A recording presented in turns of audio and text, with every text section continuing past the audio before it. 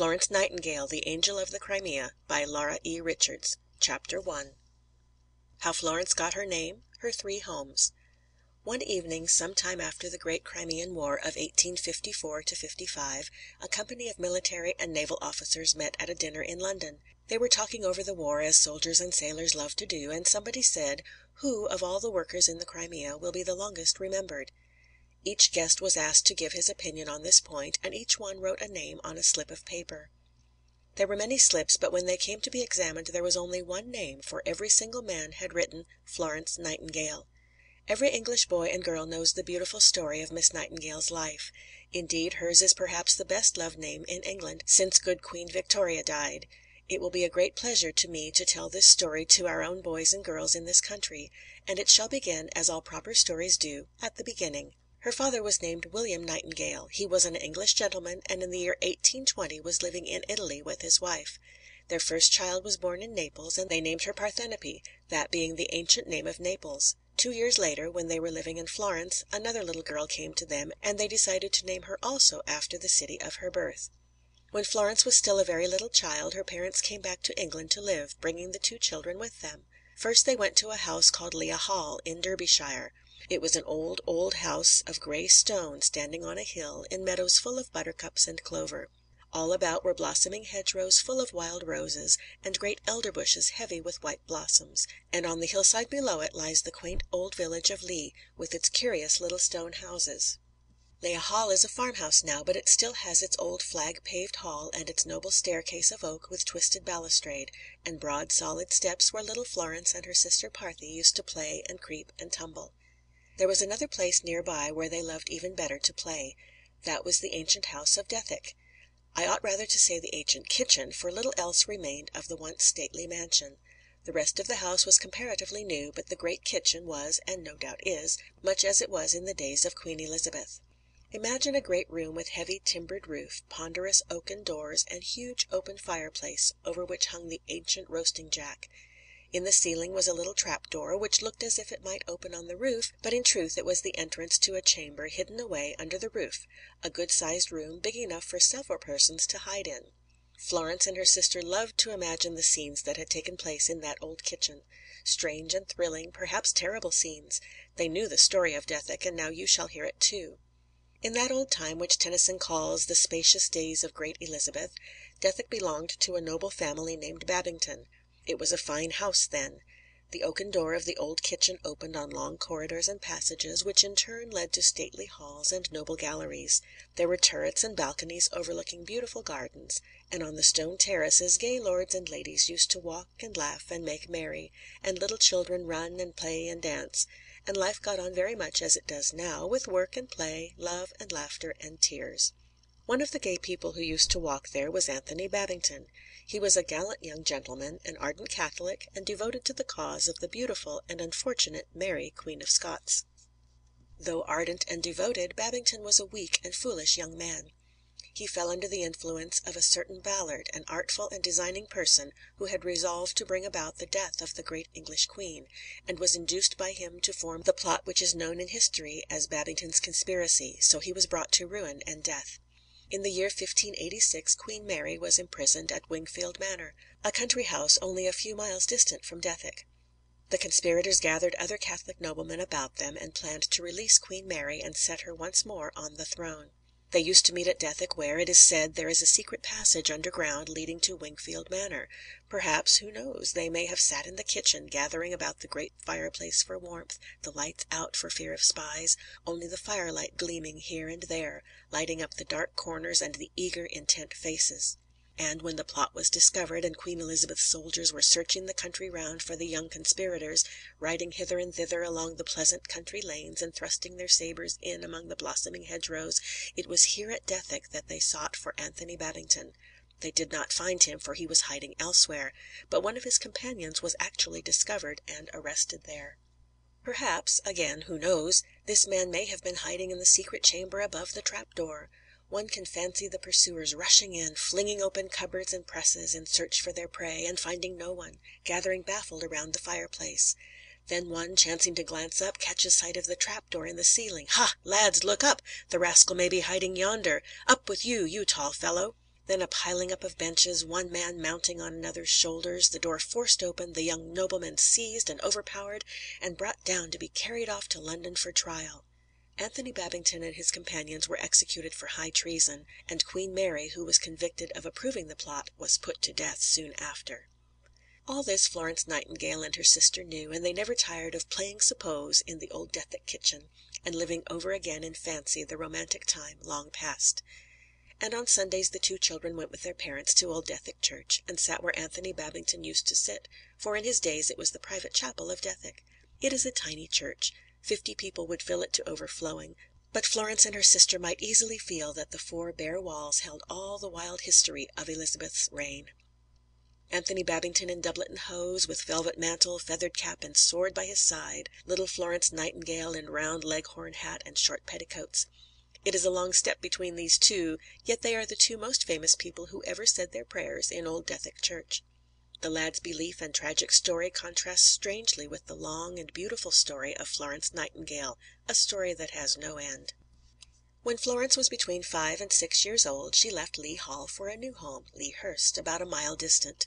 Here her father had built a beautiful house in the Elizabethan style, of stone, with pointed gables, mullioned windows, and latticed panes. There was a tiny chapel on the site he chose, hundreds of years old, and this he built into the house, so that Lea Hurst, as well as Lea Hall and Dethick, joined hands with the old historic times. In this little chapel, by and by, we shall see Florence holding her Bible class, but I like still to think of her as a little rosy girl, running about the beautiful gardens of Lea Hurst, or playing house in the quaint old summer house with its pointed roof of thatch. Perhaps she brought her dolls here, but the dolls must wait for another chapter. Soon after moving to Lea Hurst, the Nightingales bought still another country seat, Embley Park, in Hampshire, a fine old mansion built in Queen Elizabeth's time, and at some distance from Lea Hurst. After this the family used to spend the summer at Lea Hurst and the winter at Embley. There were no railroads then in that neighborhood. The journey was sometimes made by stagecoach, sometimes in the Nightingales' own carriage. Embley Park is one of the stately homes of England, with its lofty gables, terraces, and shadowing trees, and all around it are sunny lawns, the gardens filled with every sweet and lovely flower. Now you know a little of the 3 homes of Florence Nightingale, Lea Hall, Lea Hurst, and Embley Park. Next you shall hear what kind of child she herself was. End of chapter 1. Chapter 2. Little Florence. All the boys, and very likely some of the girls, who have got as far as this second chapter, will glance down the page and exclaim "Dolls!" Then they will add whatever is their favorite expression of scorn, and perhaps make a motion to lay the book down. Wait a moment, girls, and boys too. I advise you to read on and see what came in this case of playing with dolls. There were a good many thousands of boys in England at that time, in the 20s and 30s, who might have been badly off, when the terrible 50s came, if Florence Nightingale had not played with her dolls. Read on and see for yourselves. Florence Nightingale loved her dolls dearly, and took the greatest possible care of them, and yet they were always delicate, and given to sudden and alarming illnesses. A doll never knew when she might be told that she was very ill, and undressed and put to bed, though she might but just have got on her new frock. Then Mamma Florence would wait upon her tenderly, smoothing her pillow, bathing her forehead, or rubbing her poor back, and bringing her all kinds of good things in the doll house dishes.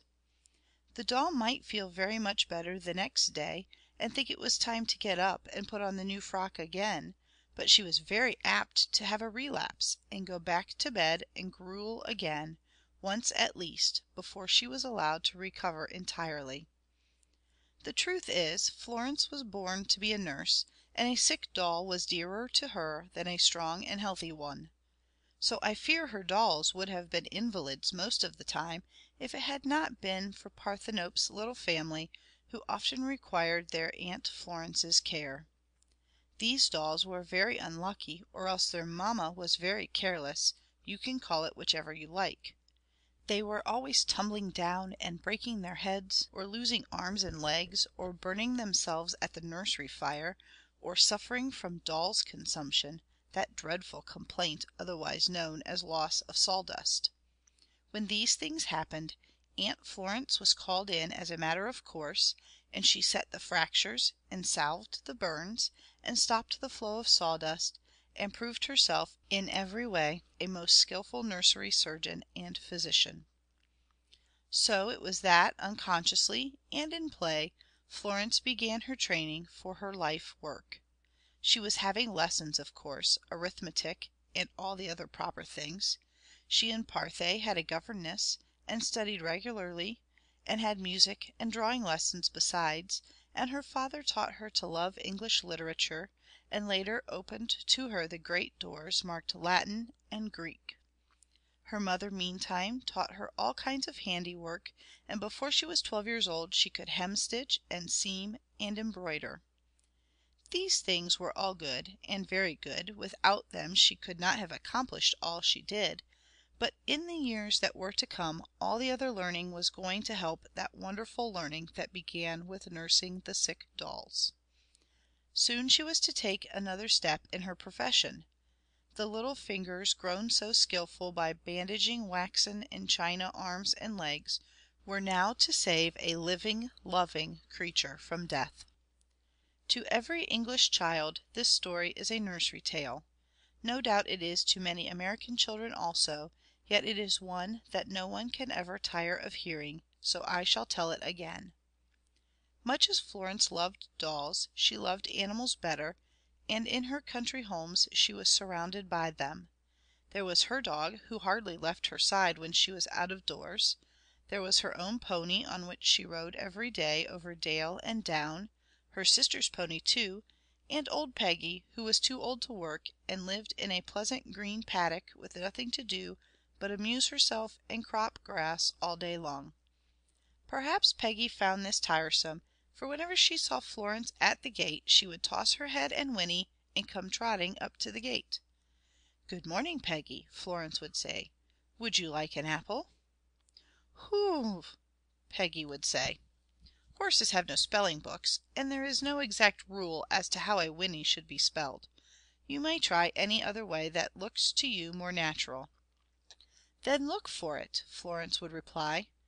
At this Peggy would sniff and snuff, and hunt round with her soft velvety nose till she found Florence's pocket, then delicately take out the apple and crunch it up, and whinny again, the second whinny meaning at once "Thank you" and "More, please." Horse language is a simple one compared to English, and has no grammar. Well, one day Florence was riding her pony in company with her friend the vicar. This good man loved all living creatures, but there were few dearer to him than Florence Nightingale. They had the same tastes and feelings. Both loved to help and comfort all who were in trouble, sorrow, need, sickness, or any other adversity. He had studied medicine before he became a clergyman, and so was able to tell her many things about the care of the sick and injured. Here was another teacher. I suppose everyone we know could teach us something good if we were ready to learn. As I said, Florence and the vicar were riding along on the green downs, and here I must stop again a moment to tell you what the downs are, for when I was a child I used to wonder. They are great rounded hills, covered with close, thick turf like a velvet carpet. They spread in long, smooth, green billows, miles and miles of them, the slopes so gentle that it is delightful to drive or ride on them, only you must be careful not to go near the edge where the green breaks off suddenly, and a white chalk cliff goes down, down, hundreds of feet, to the blue sea tossing and tumbling below. These are the white cliffs of England that you have so often read about. Am I never going on with the story? Yes, have patience, there is plenty of time. There were many sheep on the downs, and there was one special flock that Florence knew very well. It belonged to old Roger, a shepherd, who had often worked for her father. Roger and his good dog Cap were both friends of Florence's, and she was used to seeing them on the downs, the sheep in a more or less orderly, compact flock, Cap guarding them and driving back any stragglers who went nibbling off toward the cliff edge. But today there seemed no order anywhere. The sheep were scattered in twos and threes, straying hither and thither, and old Roger alone was trying to collect them, and apparently having a hard time of it. The vicar saw his trouble and rode up to him. "What is the matter, Roger?" he asked kindly. "Where is your dog?" "The boys have been throwing stones at him, sir," replied the old man. "They have broken his leg, poor beast, and he will never be good for anything again. I shall have to take a bit of cord and put an end to his misery." "Oh!" cried Florence, who had ridden up with the vicar. "Poor Cap! Are you sure his leg is broken, Roger?" "Yes, miss, it's broke sure enough. He hasn't set foot to the ground since, and no one can go anigh him but me. Best put him out of his pain, I says." "No, no," cried Florence, "not till we have tried to help him. Where is he?" "He's in the cottage, missy, but you can do nothing for him, you'll find. Poor Cap's days is over. Ah, he were a good dog. Do everything but speak, he could, and went as near to that as a dumb beast could. I'll never get another like him." While the old man lamented, Florence was looking eagerly in the face of the clergyman. He met her look with a smile and nod. "We will go and see," he said, and off they rode, leaving Roger shaking his head and calling to the sheep.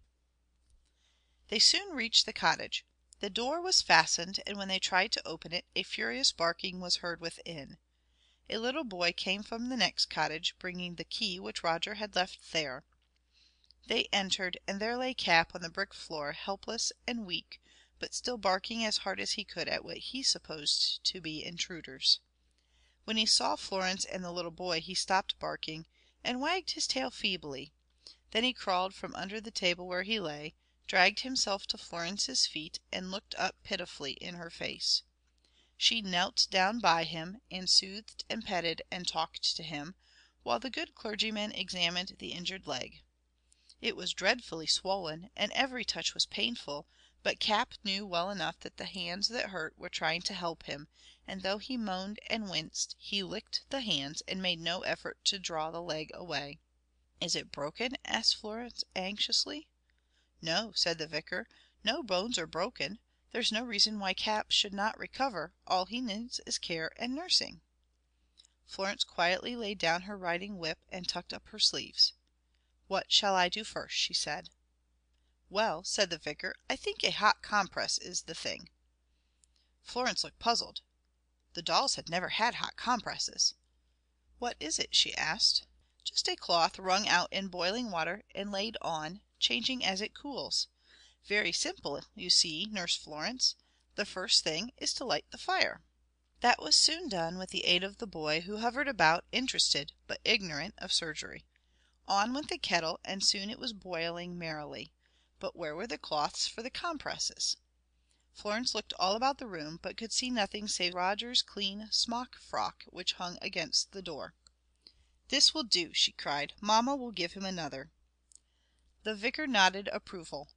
Quickly she tore the frock into strips of suitable width and length, bade the boy fill a basin from the kettle, then kneeling down beside the wounded dog, Florence Nightingale for the first time gave first aid to the wounded. As the heat drew out the inflammation and pain, Cap looked up at the little helper, all his simple dog heart shining in his eyes. The look sank into the child's heart and deepened the tenderness already there. Another step, and a great one, was taken on the blessed road she was to travel. Florence came again the next day to bandage the leg.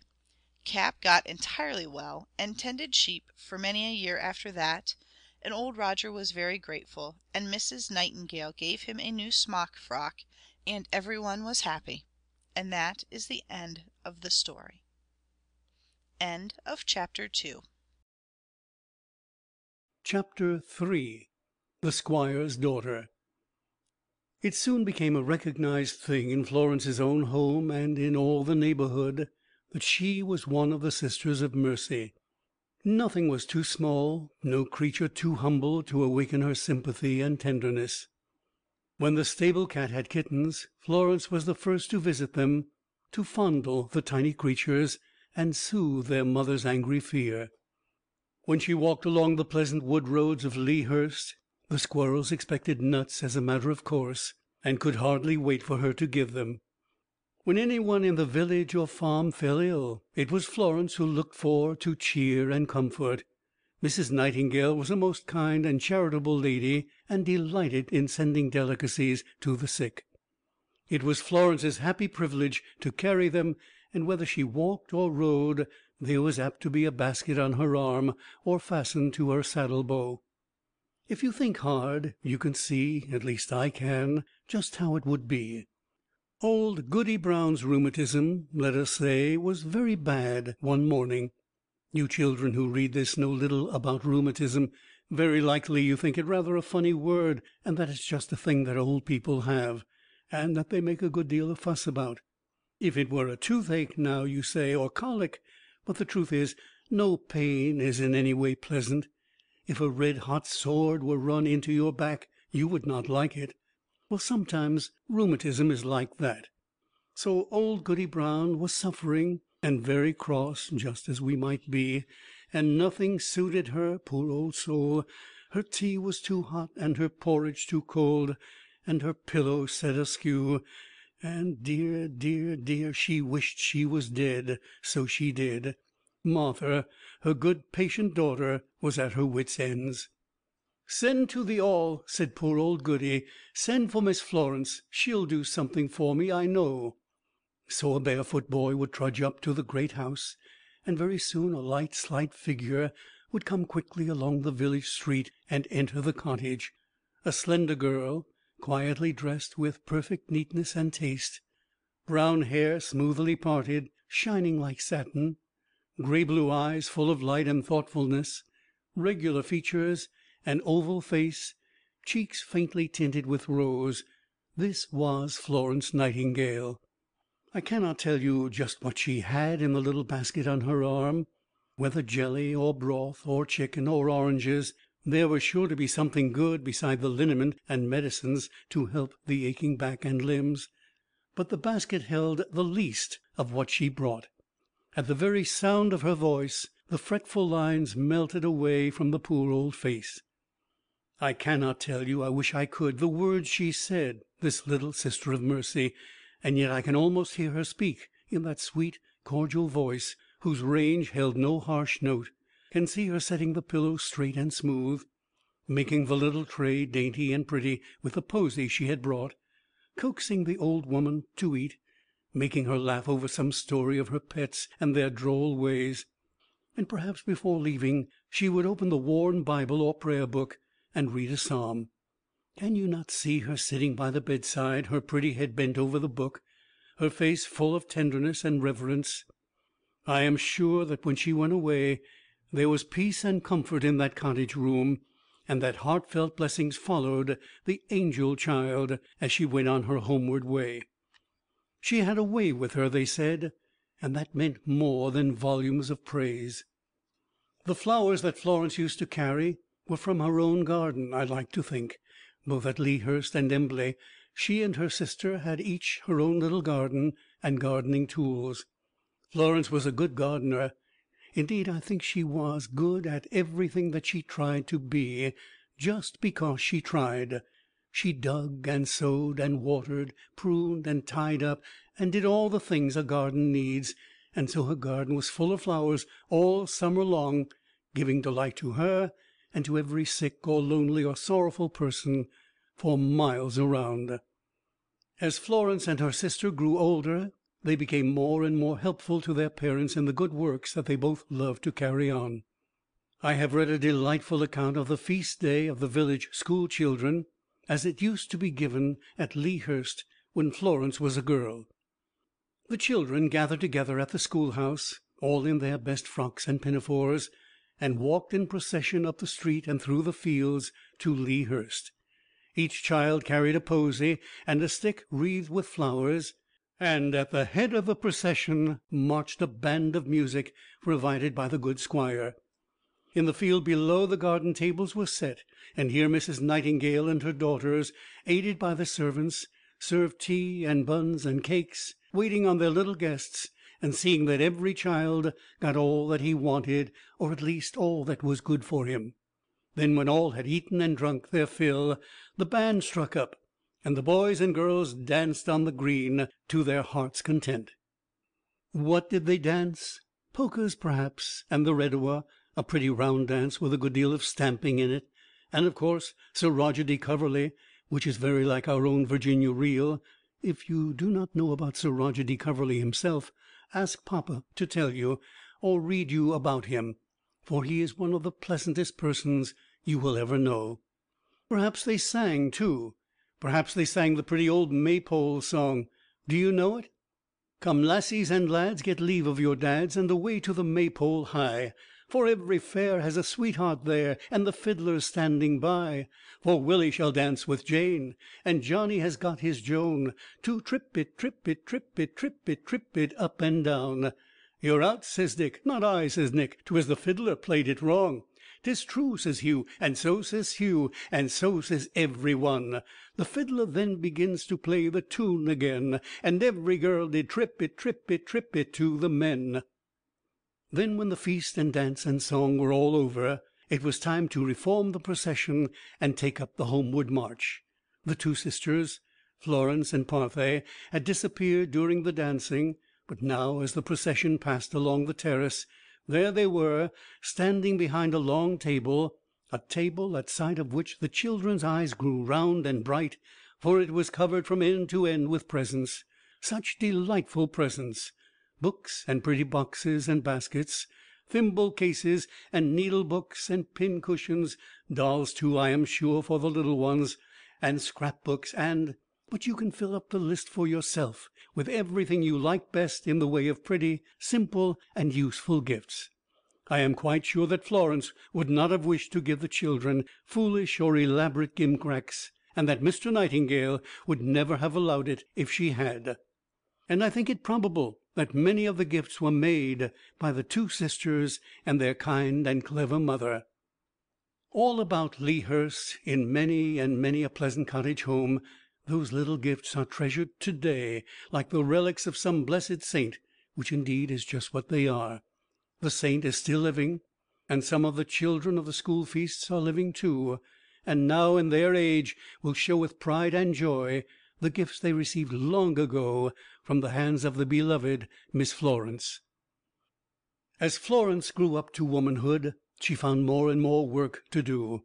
There were mills and factories in the neighborhood of Lea Hurst, and in the hosiery mills especially hundreds of women and girls were employed, many of whom lived on the Nightingale estate.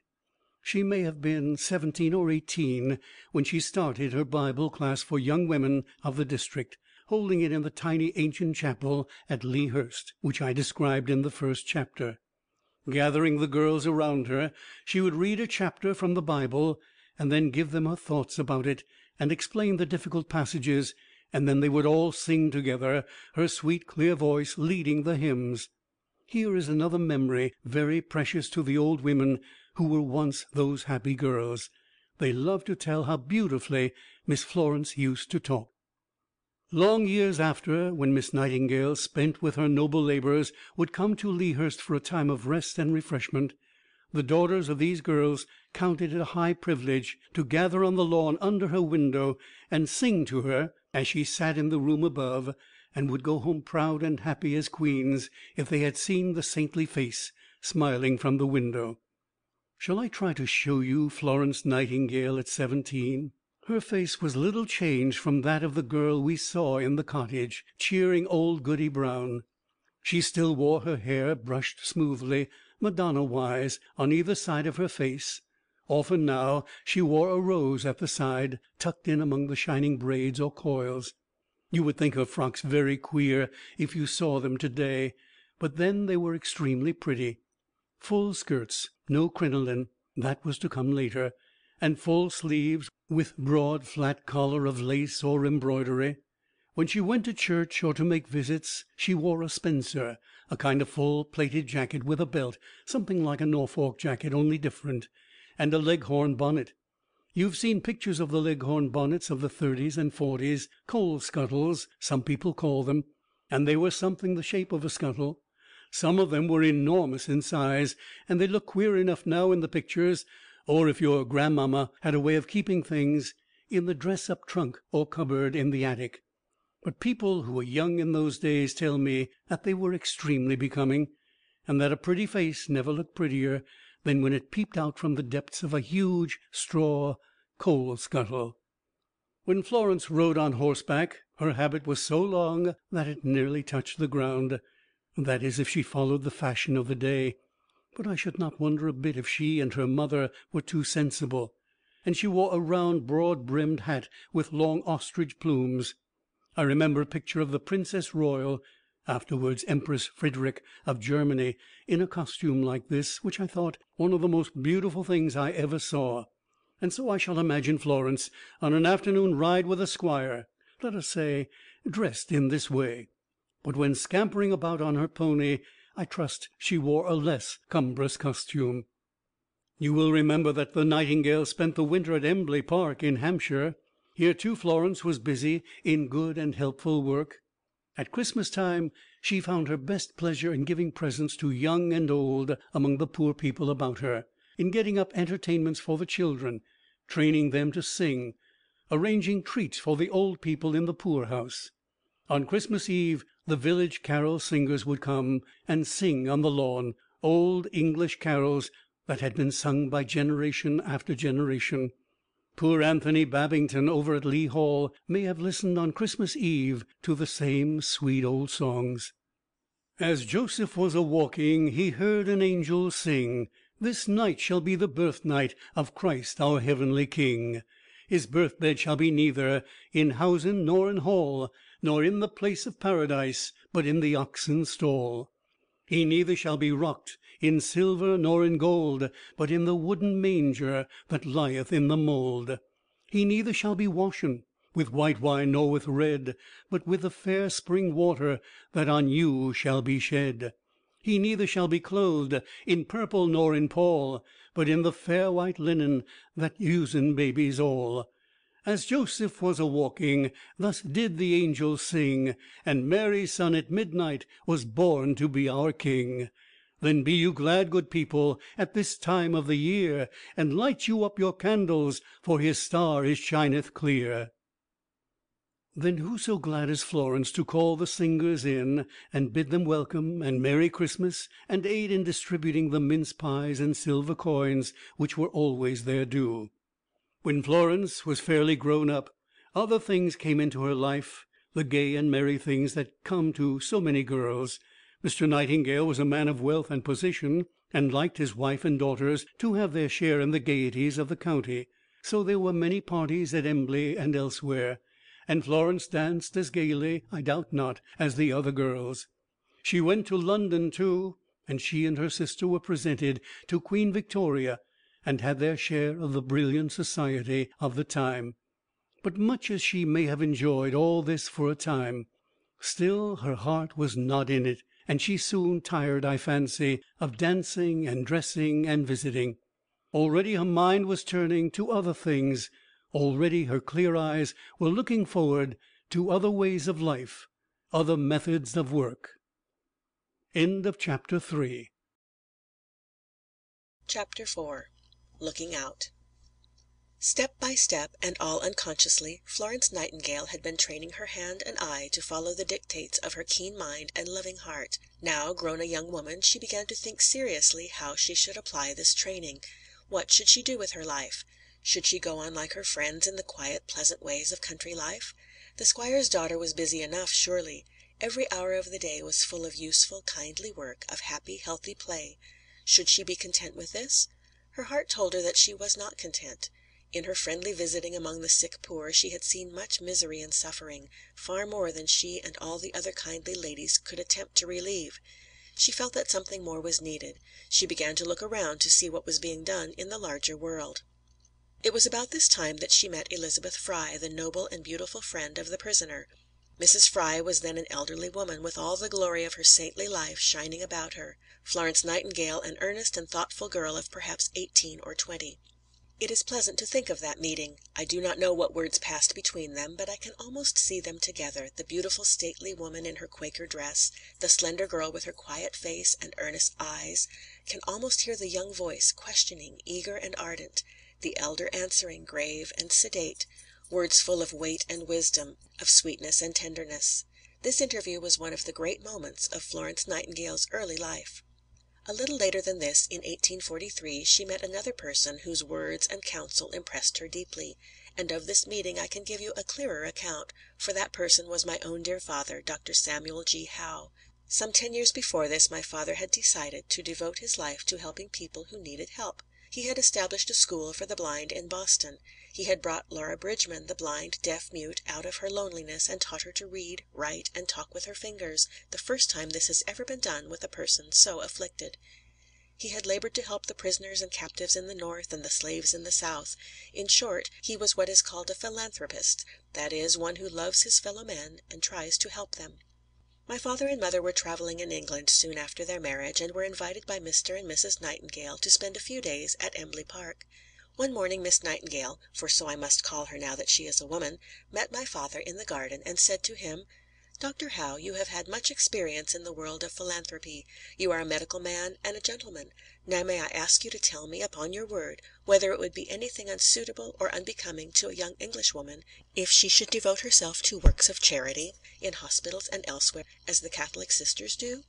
My father replied: "My dear Miss Florence, it would be unusual, and in England whatever is unusual is apt to be thought unsuitable.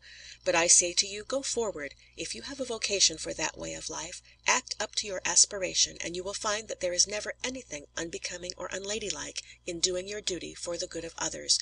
Choose your path, go on with it, wherever it may lead you, and God be with you." It was in this spirit that Miss Nightingale now began to train herself for her life work. It is hard for you children of today to imagine what nursing was in the early part of the 19th century. To you a nurse means a trim, alert, cheerful person in spotless raiment who knows just what to do when you are ill, and does it in the pleasantest possible manner. You are glad when she comes into the room, sorry when she leaves. But this pleasant person did not exist in those days, except in the guise of a Catholic sister of charity. Other nurses were for the most part coarse and ignorant women, often cruel, often intemperate. When you read Martin Chuzzlewit you will find out more about them than I can tell you. But Martin Chuzzlewit was not written when Miss Nightingale determined to find out the condition of nursing in England and on the Continent. She first spent some months in the London hospitals, and then visited those in Scotland and Ireland. She was horrified at what she found there: dirt and misery and needless suffering among the patients, drunkenness and ignorance and brutality among the nurses.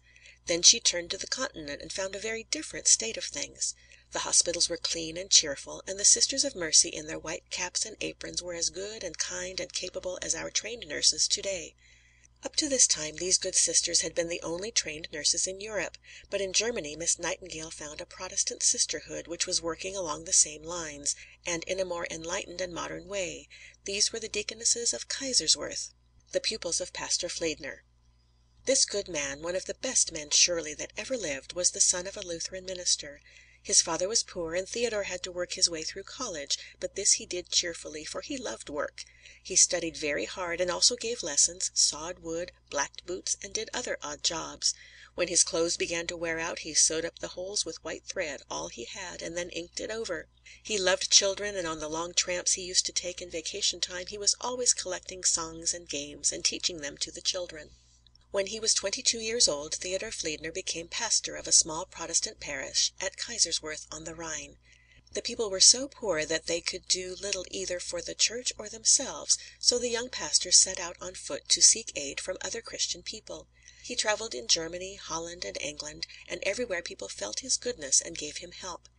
In London he met Elizabeth Fry, and the noble work she was doing among the prisoners at Newgate made a deep impression on him. He determined to do something to help the prisoners in Germany, especially the poor women, who, after being imprisoned for a certain time, were cast upon the world with no possession save an ill name. In his little garden stood an old summer house, partly ruinous, but with strong walls. With his own hands the good pastor mended the roof and made the place clean and habitable. He put in a bed, a table, and a chair, and then prayed that God would send to this shelter some poor soul who needed it. One night a homeless outcast woman came to the door, and the pastor and his wife bade her welcome, and took her to the clean, pleasant room that was all ready. In this humble way opened the now famous institution of Kaiserswerth. Other poor women soon found out the friendly shelter. In a short time a new and larger building was needed, and more helping hands beside those of the good pastor and his devoted wife. The good work grew and grew. Some of the poor women had children, and so a school was started. The school must have good teachers, and so a training school for teachers was opened. But most of all, Pastor Fliedner wished to help the condition of the sick poor. 3 years after the first opening of the summer house shelter in the garden, he founded the Deaconess Hospital. We are told that it was opened practically without patients and without deaconesses. He obtained the use of part of a deserted factory, and begged from his neighbors old furniture and broken crockery, which he mended carefully and put in the big empty rooms. He had only 6 sheets, but there was plenty of water to wash them, and when the first patient, a poor suffering servant maid, came to the door, she was made comfortable in a spotless bed in a clean though bare room. I wish I could tell you the whole beautiful story, but it would take too long. By the end of the year there were 60 patients in the hospital, and 7 deaconess nurses to care for them. Today there is a deaconess hospital or home in almost every town in Germany, and thousands upon thousands of sick and poor people bless the deaconesses, though they may never have heard the name of Pastor Fliedner. End of chapter 4. Chapter 5. Waiting for the Call. Miss Nightingale spent 2 periods of training at Kaiserswerth. When she left it finally, good Pastor Fliedner laid his hands on her head and gave her his blessing in simple and earnest words, and she carried with her the love and good wishes of all the pious and benevolent community. I wish we had a picture of her in her deaconess costume. The blue cotton gown, white apron and white collar, and white muslin cap tied under the chin with a large bow must have set off her pensive beauty very sweetly. She always kept a tender recollection of Kaiserswerth, and says in a letter, "Never have I met with a higher love and a purer devotion than there." On her way home, Miss Nightingale spent some time with the sisters of St. Vincent de Paul in Paris. Here she saw what was probably the best nursing in the world at that time, and she studied the methods in her usual careful way, not only in the hospitals, but in the homes of the poor and suffering, where the good sisters came and went like ministering angels. She had still another opportunity, and this an unsought one, of learning what they had to teach, for she fell ill herself, and was tenderly cared for and restored to health by these skilful and devoted women. Returning to England, she spent some time in the quiet of home, and, as her strength returned, took up her old work of visiting among the sick and poor of the neighbourhood. But this could not keep her long. It was not that she did not love it, and did not love her home dearly, but there were other benevolent ladies who could do this work. She realized this, and realized too, though perhaps unconsciously, that she could do harder work than this, and that there was plenty of hard work waiting to be done. She soon found it. A call came asking her to be superintendent of a home for sick governesses in London. She accepted it at once. Did you ever think how hard governesses have to work?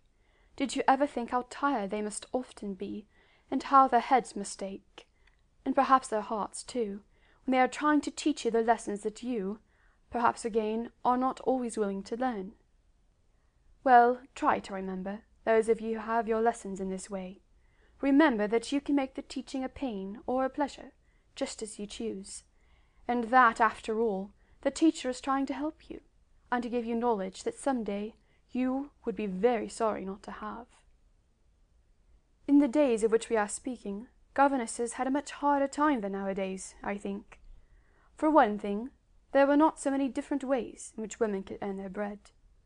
When a girl had to make her own living, she went out as a governess almost as a matter of course, whether she had any love for teaching or not, simply because there was nothing else to do. So the teaching was often mere drudgery, and often, too, was not well done. And that meant discontent and unhappiness, and very likely broken health to follow. The Harley Street Home, as it was then called, was founded to help poor gentlewomen who had lost their health in this kind of life.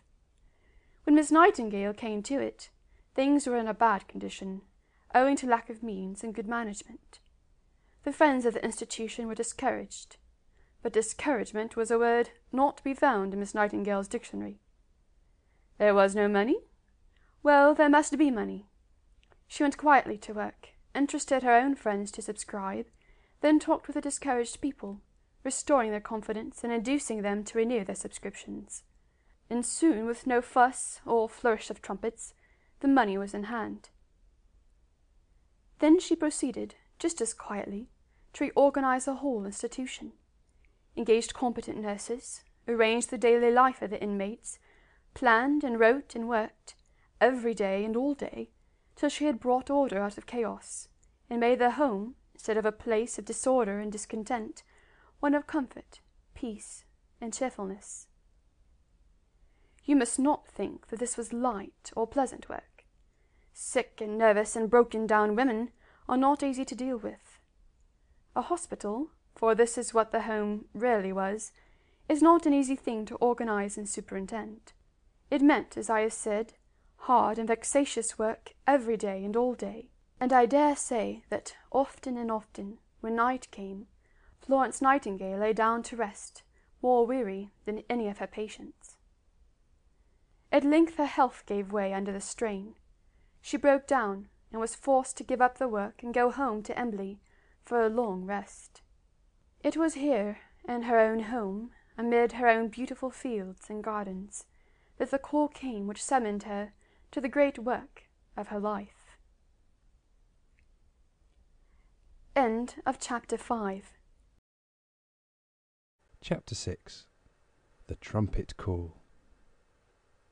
Willie, let your little hands, let it drop, that soldier toy.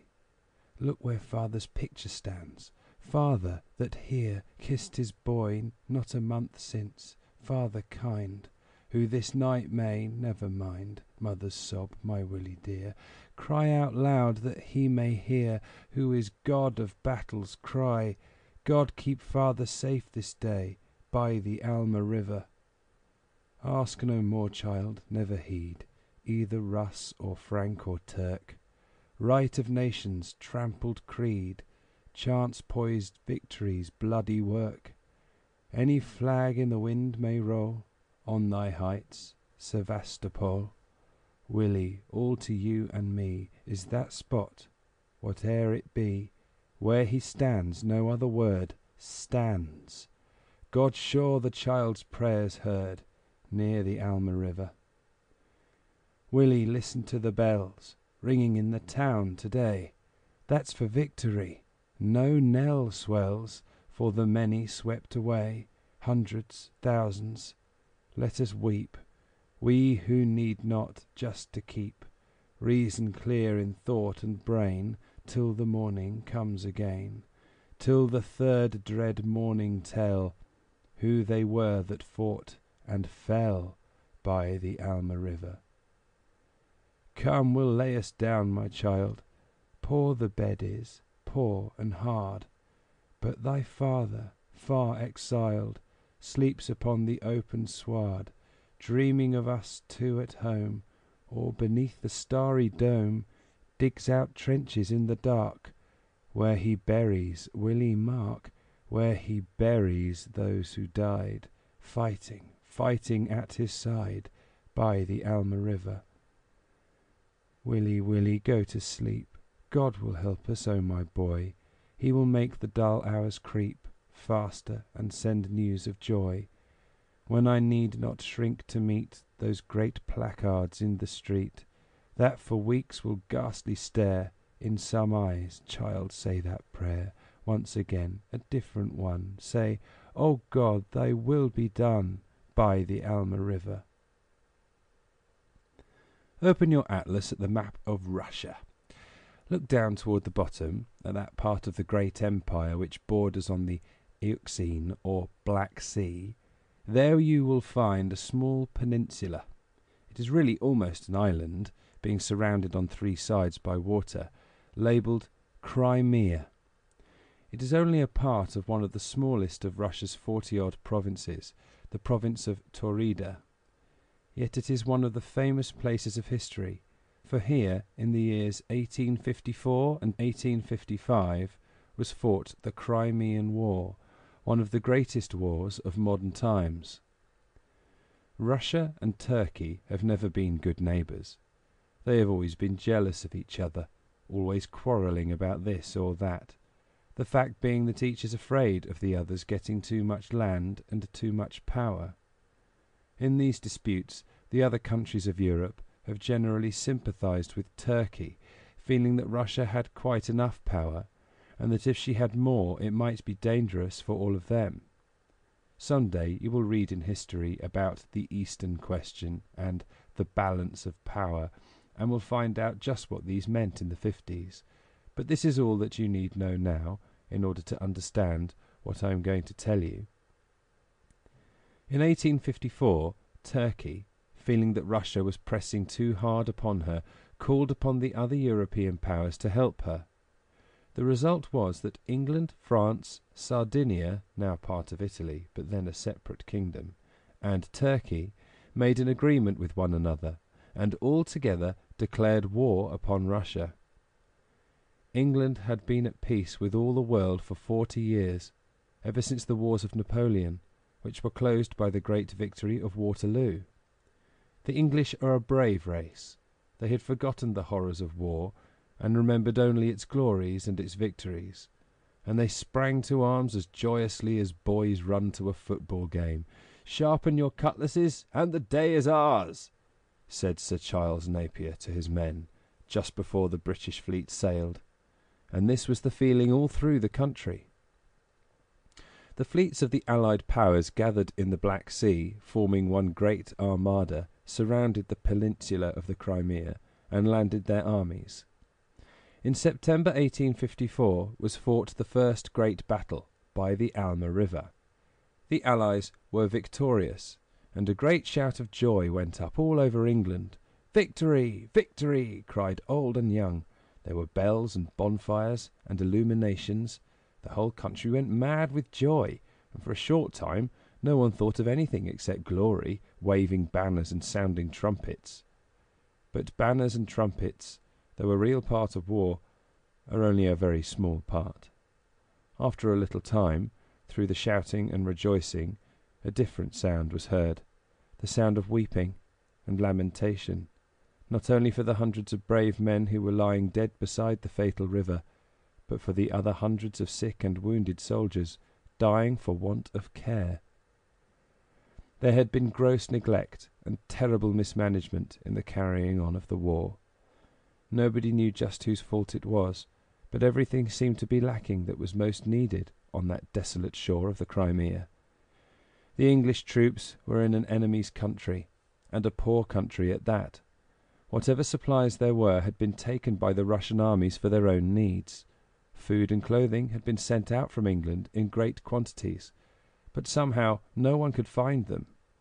Some supplies had been stowed in the hold of vessels, and other things piled on top, so that they could not be got at.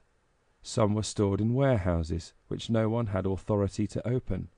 Some were actually rotting at the wharves, for want of precise orders as to their disposal.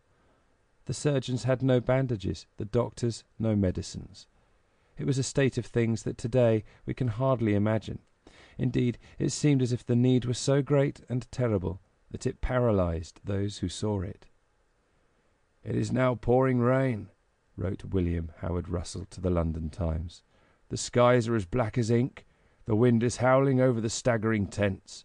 The trenches are turned into dikes. In the tents the water is sometimes a foot deep. Our men have not either warm or waterproof clothing. They are out for 12 hours at a time in the trenches. They are plunged into the inevitable miseries of a winter campaign, and not a soul seems to care for their comfort or even for their lives. These are hard truths, but the people of England must hear them. They must know that the wretched beggar who wanders about the streets of London in the rain leads the life of a prince compared with the British soldiers who are fighting out here for their country. The commonest accessories of a hospital are wanting. There is not the least attention paid to decency or clean linen. The stench is appalling. The fetid air can hardly struggle out to taint the atmosphere, say through the chinks in the walls and roofs. And for all I can observe, these men die without the least effort being made to save them.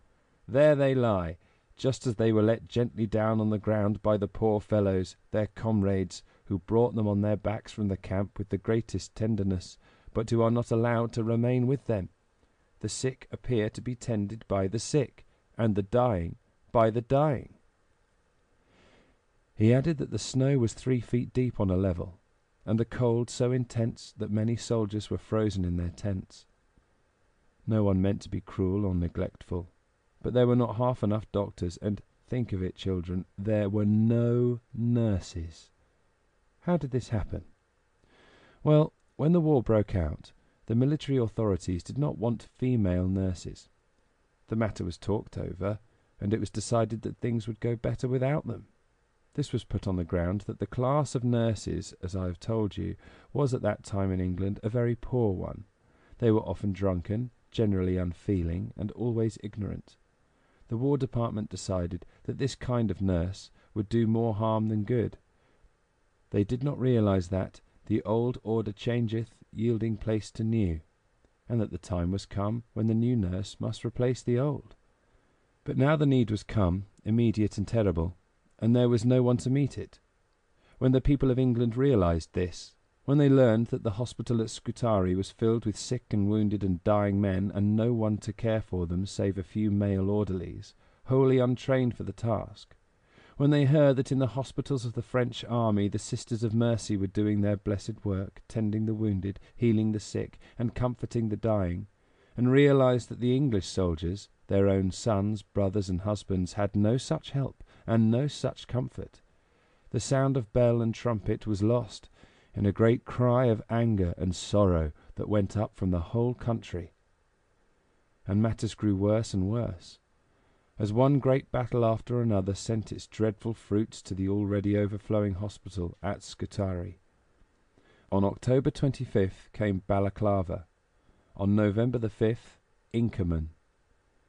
You have all read the charge of the Light Brigade, yet I ask you to read it again here, so that it may fit into its place in the story of this terrible war. Remember, it is only one incident in that great battle of Balaclava, in which both sides claimed the victory, while neither gained any signal advantage.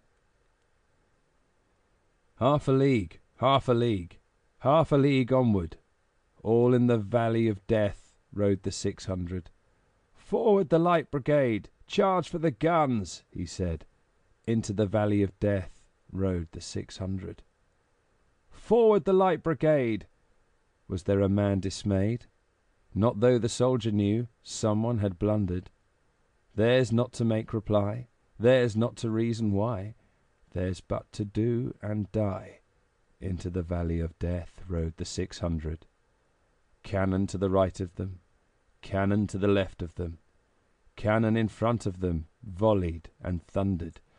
Stormed at with shot and shell, boldly they rode and well. Into the jaws of death, into the mouth of hell, rode the 600. Flashed all their sabres bare, flashed as they turned in air, sabring the gunners there, charging an army, while all the world wondered, plunged in the battery smoke, right through the line they broke. Cossack and Russian reeled from the sabre stroke, shattered and sundered. Then they rode back, but not the 600. Cannon to right of them, cannon to left of them, cannon behind them volleyed and thundered, stormed at with shot and shell, while horse and hero fell. They that had fought so well came through the jaws of death, back from the mouth of hell. All that was left of them, left of the 600. When can their glory fade, or the wild charge they made? All the world wondered. Honour the charge they made, honour the Light Brigade, noble 600. I have already spoken of William Howard Russell. He was the war correspondent of the Times, the great English newspaper, and a man of intelligence, heart, and feeling. He was on the spot, and saw the horrors of the war at first hand. His heart was filled with sorrow and pity for the suffering around him, and with the indignation that so little was done to relieve it. And he wrote day after day home to England, telling what he saw and what was needed. Soon after Balaclava he wrote, "Are there no devoted women amongst us, able and willing to go forth to minister to the sick and suffering soldiers of the East in the hospitals at Scutari. Are there none of the daughters of England, at this extreme hour of need, ready for such a work of mercy? France has sent forth her sisters of mercy unsparingly, and they are even now by the bedsides of the wounded and the dying, giving what woman's hand alone can give of comfort and relief. Must we fall so far below the French in self-sacrifice and devotedness, in a work which Christ so signally blesses as done unto himself? I was sick, and ye visited me. This was the trumpet call that rang in the ears of the women of England, sounding a clearer note than all the clarions of victory. We shall see how it was answered. End of chapter 6. Chapter 7. The Response. Mr. Sidney Herbert, afterwards Lord Herbert of Lea, was at this time at the head of the War Department in England. He was a man of noble nature and tender heart, whose whole life was spent in doing good and in helping those who needed help. He heard with deep distress the dreadful tidings of suffering that came from the Crimea, and his heart responded instantly to the call for help. Yes, the women of England must rise up and go to that far desolate land to tend and nurse the sick and wounded and dying. But who should lead them? What one woman had the strength, the power, the wisdom, the tenderness to meet and overcome the terrible conditions? Asking himself this question, Mr. Herbert answered without a moment's hesitation, Florence Nightingale.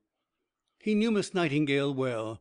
She was a dear friend of himself and his beautiful wife, and had again and again given them help and counsel in planning and managing their many charities, hospitals, homes for sick children, and so forth. He knew that she possessed all the qualities needed for this work, and he wrote to her, asking if she would undertake it. Would she, he asked, go out to Scutari, taking with her a band of nurses who would be under her orders, and take charge of the hospital nursing? He did not make light of the task. The selection of the rank and file of nurses would be difficult. No one knows that better than yourself. The difficulty of finding women equal to a task, after all, full of horror, and requiring besides intelligence and goodwill, great knowledge and great courage, will be great. The task of ruling them and introducing system among them, great. And not the least will be the difficulty of making the whole work smoothly with the medical and military authorities out there. This it is which makes it so important that the experiment should be carried out by one with administrative capacity and experience. He went on to assure Miss Nightingale that she should have full power and authority, and told her frankly that in his opinion she was the one woman in England who was capable of performing this great task. I must not conceal from you that upon your decision will depend the ultimate success or failure of the plan. If this succeeds, an enormous amount of goodwill will be done now, and to persons deserving everything at our hands, and which will multiply the good to all time. It was a noble letter, this of Mr. Herbert's, but he might have spared himself the trouble of writing it. Florence Nightingale, in her quiet country home, had heard the call to the women of England, and even while Mr. Herbert was composing his letter to her, she was writing to him a brief note, simply offering her services in the hospitals at Scutari. Her letter crossed his on the way, and the next day it was proclaimed from the War Office that Miss Nightingale, a lady with greater practical experience of hospital administration and treatment than any other lady in the country, had been appointed by government to the office of Superintendent of Nurses at Scutari, and had undertaken the work of organizing and taking out nurses thither. Great was the amazement in England. Nothing of this kind had ever been heard of before. "Who is Miss Nightingale?" people cried all over the country. They were answered by the newspapers. First the Examiner and then the Times told them that Miss Nightingale was a young lady of singular endowments, both natural and acquired. In a knowledge of the ancient languages and of the higher branches of mathematics, in general art, science, and literature, her attainments are extraordinary. There is scarcely a modern language which she does not understand, and she speaks French, German, and Italian as fluently as her native English. She has visited and studied all the various nations of Europe, and has ascended the Nile to its remotest cataract. Young, about the age of our Queen, graceful, feminine, rich, popular, she holds a singularly gentle and persuasive influence over all with whom she comes into contact. Her friends and acquaintances are of all classes and persuasions, but her happiest place is at home, in the center of a very large band of accomplished relatives, and in simple obedience to her admiring parents. One who knew our heroine well wrote in a more personal vein: "Miss Nightingale is one of those whom God forms for great ends. You cannot hear her say a few sentences, no, not even look at her, without feeling that she is an extraordinary being. Simple, intellectual, sweet, full of love and benevolence, she is a fascinating and perfect woman. She is tall and pale. Her face is exceedingly lovely, but better than all is the soul's glory that shines through every feature so exultingly. Nothing can be sweeter than her smile. It is like a sunny day in summer." Though well known among a large circle of earnest and high-minded persons, Miss Nightingale's name was entirely new to the English people as a whole, and everything else apart, they were delighted with its beauty. Had she been plain Mary Smith, she would have done just as good work, but it would have been far harder for her to start it. Florence Nightingale was a name to conjure with, as the saying is, and it echoed far and wide. Everybody who could write verses, and many who could not, began instantly to write about nightingales. Punch printed a cartoon showing a hospital ward, with the lady birds hovering about the cots of the sick men, each bird having a nurse's head. Another picture represented one of the bird nurses flying through the air, carrying in her claws a jug labeled "Fomentation, Embrocation, Gruel." This was called the jug of the nightingale, for many people think that some of the bird's beautiful liquid notes sound like jug, jug, jug. Not content with pictures, Punch printed "The Nightingale's Song to the Sick Soldier," which became very popular, and was constantly quoted in those days.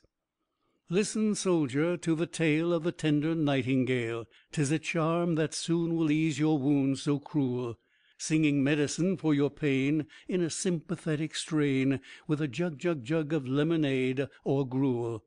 Singing bandages and lint, salve and cerate without stint, singing plenty both of liniment and lotion, and your mixtures pushed about, and the pills for you served out, with alacrity and promptitude of motion. Singing light and gentle hands, and a nurse who understands how to manage every sort of application, from a poultice to a leech, whom you haven't got to teach the way to make a poppy fomentation. Singing pillow for you smooth, smart and ache and anguish soothed by the readiness of feminine invention. Singing fever's thirst allayed, and the bed you've tumbled made with a cheerful and considerate attention. Singing succor to the brave, and a rescue from the grave. Hear the nightingale that's come to the Crimea. 'Tis a nightingale as strong in her heart as in her song, to carry out so gallant an idea." Of course there were some people who shook their heads. There always are when any new work is undertaken. Some thought it was improper for women to nurse in a military hospital. Others thought they would be useless, or worse. Others again thought that the nurses would ruin their own health, and be sent home in a month to the hospitals of England. There were still other objections which were strongly felt in those days, however strange they may sound in our ears today. "Oh, dreadful!" said some people. "Miss Nightingale is a Unitarian." "Oh, shocking!" said others. "Miss Nightingale is a Roman Catholic." And so it went on. But while they were talking and exclaiming, drawing pictures and singing songs, Miss Nightingale was getting ready. In 6 days from the time she undertook the work, she was ready to start with 30 nurses, chosen with infinite care and pains from the hundreds who had volunteered to go. There was no flourish of trumpets. While England was still wondering how they could go, and whether they ought to be allowed to go, behold, they were gone, slipping away by night as if they were bound on some secret errand. Indeed, Miss Nightingale had never been able to endure fuss and feathers, and all her life she has looked for a bushel large enough to hide her light under, though happily she has never succeeded. Only a few relatives and near friends stood on the railway platform on that evening of October 21st, 1854. Miss Nightingale, simply dressed in black, was very quiet, very serene, with a cheerful word for every one. No one who saw her parting look and smile ever forgot them. So in night and silence the angel band, whose glory was soon to shine over all the world, left the shores of England. But though England slept that night, France was wide awake the next morning. The fishwives of Boulogne had heard what was doing across the Channel, and were on the lookout.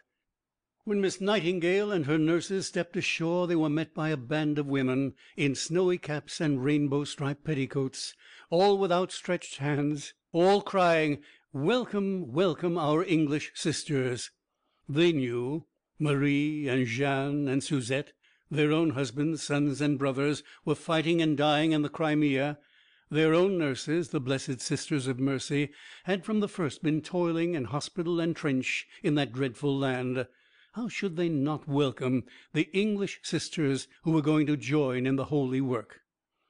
Loudly they proclaimed that none but themselves, the fishwives of Boulogne, should help the soeurs anglaises. They shouldered bag and baggage. They swung the heavy trunks up on their broad backs, and with laughter and tears, mingled in true French fashion, trudged away to the railway station. Pay? Not a sou, not a centime. The blessings of our English sisters is all we desire. And if they should chance to see Pierre or Jacques Lebas, the heavens are over all. A handshake then, and adieu, adieu. Vive les soeurs. The good God go with you. And that prayer was surely answered. End of chapter 7. Chapter 8. Scutari. Open the atlas once more at the map of Russia, and look downward from the Crimea across the Black Sea toward the southwest. You see a narrow strait marked Bosporus, leading from the Black Sea to the Sea of Marmora, and on either side of the strait a black dot, one marked Constantinople, the other Scutari. It is to Scutari that we are going, but we must not pass the other places without a word, for they are very famous. This is the land of story, and every foot of ground, every trickle of water, has its legend or fairy tale, or true story of sorrow or heroism. Bosporus means the Cow's Ford. It was named, the old story says, for Io, a beautiful maiden beloved of Zeus. To conceal her from the eyes of Hera, his jealous wife, Zeus turned Io into a snow-white heifer, but Hera, suspecting the truth, persuaded him to give the poor pretty creature to her. Then followed a sad time. Hera set Argus, a giant with 100 eyes, to watch the heifer, lest she escape and regain her human form. The poor heifer maiden was so unhappy that Zeus sent Hermes to set her free, and the cunning god told stories to Argus till he fell asleep, and then cut off his head, 100 eyes and all. Hera took the eyes and put them in the tail of her sacred peacock, and there they are to this day. Meantime Io ran away as fast as she could, but she could not escape the vengeance of the jealous goddess. Hera sent a gadfly after her, which stung her cruelly and pursued her over land and sea. The poor creature fled wildly hither and thither, swam across the Ionian Sea, which has borne her name ever since. roamed over the whole breadth of what is now Turkey, and finally came to the narrow strait or ford between the two seas. Here she crossed again and went on her weary way, and here again she left, not her own name, but that of the animal in whose form she suffered. Poor Io! One is glad to read that she was released at last and given her woman's body again. True? No, the story is not true, but it is very famous. Those of you who care about moths will find another reminder of Io in the beautiful Saturnia Io, which is named for the Greek maiden and her cruel foe Saturnia, being another name for Hera or Juno. The scenery along the banks of the Bosporus is so beautiful that whole books have been written about it. On either side are 7 promontories and 7 bays. Indeed, it is almost a chain of 7 lakes, connected by 7 swift-rushing currents. The promontories are crowned with villages, towns, palaces, ruins, each with its own beauty, its own interest, its own story.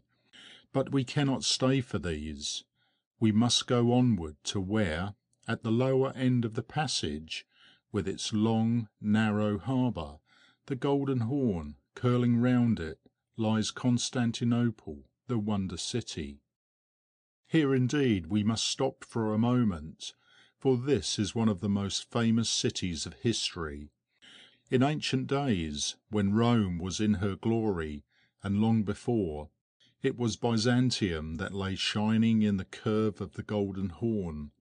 Byzantium the rich, the powerful, the desired of all, fought over through successive generations by Persian, Greek, Gaul, and Roman, conquered, liberated, conquered again. In the 2nd century of our era, it was besieged by the Roman Emperor Severus, and after a heroic resistance lasting 3 years, was taken and laid waste by the conqueror. But the city sprang up again, more beautiful than ever, and a century and a half later, the Emperor Constantine made it the capital of the Roman Empire, and gave it his own name. Constantinopolis, the city of Constantine, so it became in the year 330, and so it remains to this day, but not under the rule of Romans or their descendants. Blessed shall he be who shall take Constantinople. So, 300 years later, exclaimed Muhammad, the prophet and leader of men. His disciples and followers never forgot the saying, and many wars were fought, many desperate attempts made by the Mohammedans to win the wonder city. It was another Muhammad, not a prophet, but a great soldier, surnamed the Conqueror, who finally conquered it in 1453, after another tremendous siege, of which you will read in history. There is a terrible story about the entry of this savage conqueror into the city. It is said that its inhabitants, mostly Christians, though of various nationalities, took refuge in the great church of St. Sophia, and were there barbarously slaughtered by the ferocious Turks.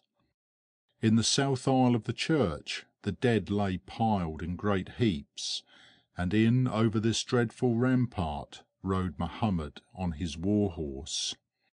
And as he rode, he lifted his bloody right hand and smote one of the pillars, and there, so the story says, the mark may be seen to this day. From that time to our own, Constantinople has been the capital city of the Turkish Empire. Again, I wish I might tell you about at least a few of its many wonders, for I have seen some of them, but again I must hasten on. The city is so great that it overflows in every direction. In fact, there are 3 cities in one. Stamboul, the central division, filling the tongue of land between the Golden Horn and the Sea of Marmora. Galata, on the farther bank of the Horn, and Scutari on the opposite shore of the Bosporus. It is to the last named that we are going. Although actually a suburb of Constantinople, Scutari is a town in itself, and a large and ancient one. In the earliest times of the great Persian monarchy, it was called Chrysopolis, the Golden City. Its present name means in Persian a courier who carries royal orders from station to station. That is because the place has always, from its earliest days, been a rendezvous for caravans, messengers, travellers of every description. Here Xenophon and his Greeks, returning from the war against Cyrus, halted for 7 days while the soldiers disposed of the booty they had won in the campaign. Here, for hundreds of years, stood the 3 colossal statues, 48 feet high, erected by the Byzantians in honour of the Athenians, who had saved them from destruction at the hands of Philip the Lacedaemonian. Here, today, are mosques and convents, palaces and tombs, especially the last. For the burying ground of Scutari is one of the largest in the world, and its silent avenues hold, some say, 20 times as many dwellers as the gay and noisy streets of Stamboul. It is a strange place, this great burying ground. Beside each tomb rises a cypress tree, tall and majestic. The tombs themselves are mostly pillars of marble, with a globe or ball on the top, and perched atop of this globe is, in many cases, a turban or a fez, carved in stone and painted in gay colours. This shows that a man lies beneath. The women's tombs are marked by a grapevine or a stem of lotus, also carved in marble. At foot of the column is a flat stone, hollowed out in the middle to form a small basin. Some of these basins are filled with flowers or perfumes. In others, the rain and dew make a pleasant bathing and drinking place for the birds who fly in great flocks about the quiet place. Not far from this great cemetery is another place of burial, that of the English, and this is laid out like a lovely garden, and watched and tended with loving care. For here rest the brave men who fell in this terrible war of the Crimea, or who wasted away in the great building that towers 4 square over all the neighbourhood. We must look well at this building, the Barrack Hospital of Scutari, for this is what Florence Nightingale came so far to see. Through all the long, wearisome journey, I doubt whether she gave much heed to the beauties or the discomforts of the way. Her eyes were set steadfastly forward, following her swift thoughts, and eyes and thoughts sought this one thing, this gaunt, bare building rising beside the new-made graves. Let us follow her and see what she found there. End of chapter 8. Chapter 9. The Barrack Hospital. The Barrack Hospital at Scutari was just what its name implies. It was built for soldiers to live in, and was big enough to take in whole regiments. Surrounding the 4 sides of a quadrangle, each one of its sides was nearly 1/4 of a mile long, and it was believed that 12,000 men could be exercised in the great central court. 3 sides of the building were arranged in galleries and corridors, rising story upon story. We are told that these long, narrow rooms, if placed end to end, would cover 4 miles of ground. At each corner rose a tower. The building was well situated, and looked out over the Bosporus, toward the glittering mosques and minarets of Stamboul. You would think that this vast building would hold all of the sick and wounded men of one short war, but this was not so. 7 others were erected, and all were filled to overflowing, but the Barrack Hospital was Miss Nightingale's headquarters, and the chief scene of her labours. though she had authority over all. I shall therefore describe the situation and the work as she found it there.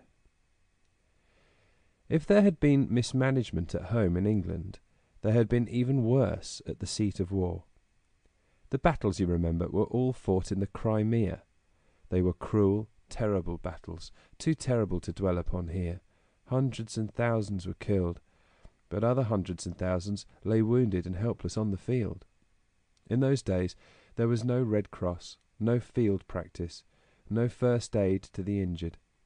The poor sufferers were taken, all bleeding and fainting as they were, to the waterside, and there put in boats which carried them, tossing on the rough waters of the Black Sea, across to Scutari. Several days would pass before any were got from the battlefield to the ferry below the hospital, and most of them had not had their wounds dressed or their broken limbs set. Often they had had no food. They were tortured by fever and thirst, and now they must walk, if they could drag themselves, or be dragged or carried by others up the hill to the hospital. We can fancy how they looked forward to rest, how they thought of comfort, aid, relief from pain. Alas, they found little of all these things. The barrack hospital had been built by the Turks, and lent to the English by the Turkish government. It had been meant for the hardy Turkish soldiery to sleep in, and there were no appliances to fit it for a hospital. We are told that in the early months of the war there were no vessels for water or utensils of any kind, no soap, towels, or cloths, no hospital clothes, the men lying in their uniforms, stiff with gore and covered with filth to a degree and of a kind no one could write about, their persons covered with vermin, which crawled about the floors and walls of the dreadful den of dirt, pestilence, and death to which they were consigned. Is this too dreadful to read about? But it was not too dreadful to happen. The poor fellows, laid down in the midst of all this horror, would wait with a soldier's patience, hoping for the doctor or surgeon who should bind up their wounds and relieve their terrible suffering. Alas, often and often death was more prompt than the doctor, and stilled the pain forever, before any human aid had been given. One of Miss Nightingale's assistants writes, "How can I ever describe my first day in the hospital at Scutari? Vessels were arriving and orderlies carrying the poor fellows, who with their wounds and frostbites had been tossing about on the Black Sea for 2 or 3 days and sometimes more. Where were they to go? Not an available bed. They were laid on the floor, one after another, till the beds were emptied of those dying of cholera and every other disease. Many died immediately after being brought in. Their moans would pierce the heart, and the look of agony on those poor dying faces will never leave my heart. They may well be called the martyrs of the Crimea." Where were the doctors? They were there, doing their very best, working day and night, giving their strength and their lives freely, but there were not half, not a 10th part enough of them, and there was no one to help them but the orderlies, who, as I have said, had had no training, and knew nothing of sickness or hospital work. The conditions grew so frightful that a kind of paralysis seemed to fall upon the minds of the workers. They felt that the task was hopeless, and they went about their duties like people in a nightmare. The strangest thing of all to us now seems to be that they did not tell. Though Mr. Russell and others wrote to England of the horrors of the hospitals, the authorities themselves were silent, or if questioned, would only reply that everything was all right. There was no inspection that was worthy of the name. The same officers who would front death on the battlefield with a song and a laugh shrank from meeting it in the hospital wards, the air of which was heavy with the poison of cholera and fever. An orderly officer took the round of the wards every night to see that all was in order. He was of course expected by the orderlies, and the moment he raised the latch he received the word, "All right, Your Honour," and passed on. This was hospital inspection. In fact, these orderlies too often, I fear, bore some resemblance to the old class of nurses that I described, and were in many cases rough, unfeeling, ignorant men. Sometimes it was for this reason that they drank the brandy which should have been given to their patients, but often again it was because they were ill themselves, or else because they were so overcome by the horrors around them that they drank just to bring forgetfulness for a time. The strange paralysis of which I have spoken seemed to hang over everything connected with the unfortunate soldiers of the Crimea. Mr. Sidney Herbert assured Miss Nightingale that the hospitals were supplied with every necessary. He had reason to think so, for the things had been sent, had left England, had reached the shores of the Bosporus. Medical stores had been sent out by the ton. But where were they? I have already told you. They were rotting on the wharves, locked up in the warehouses, buried in the holds of vessels. They were everywhere except in the hospitals.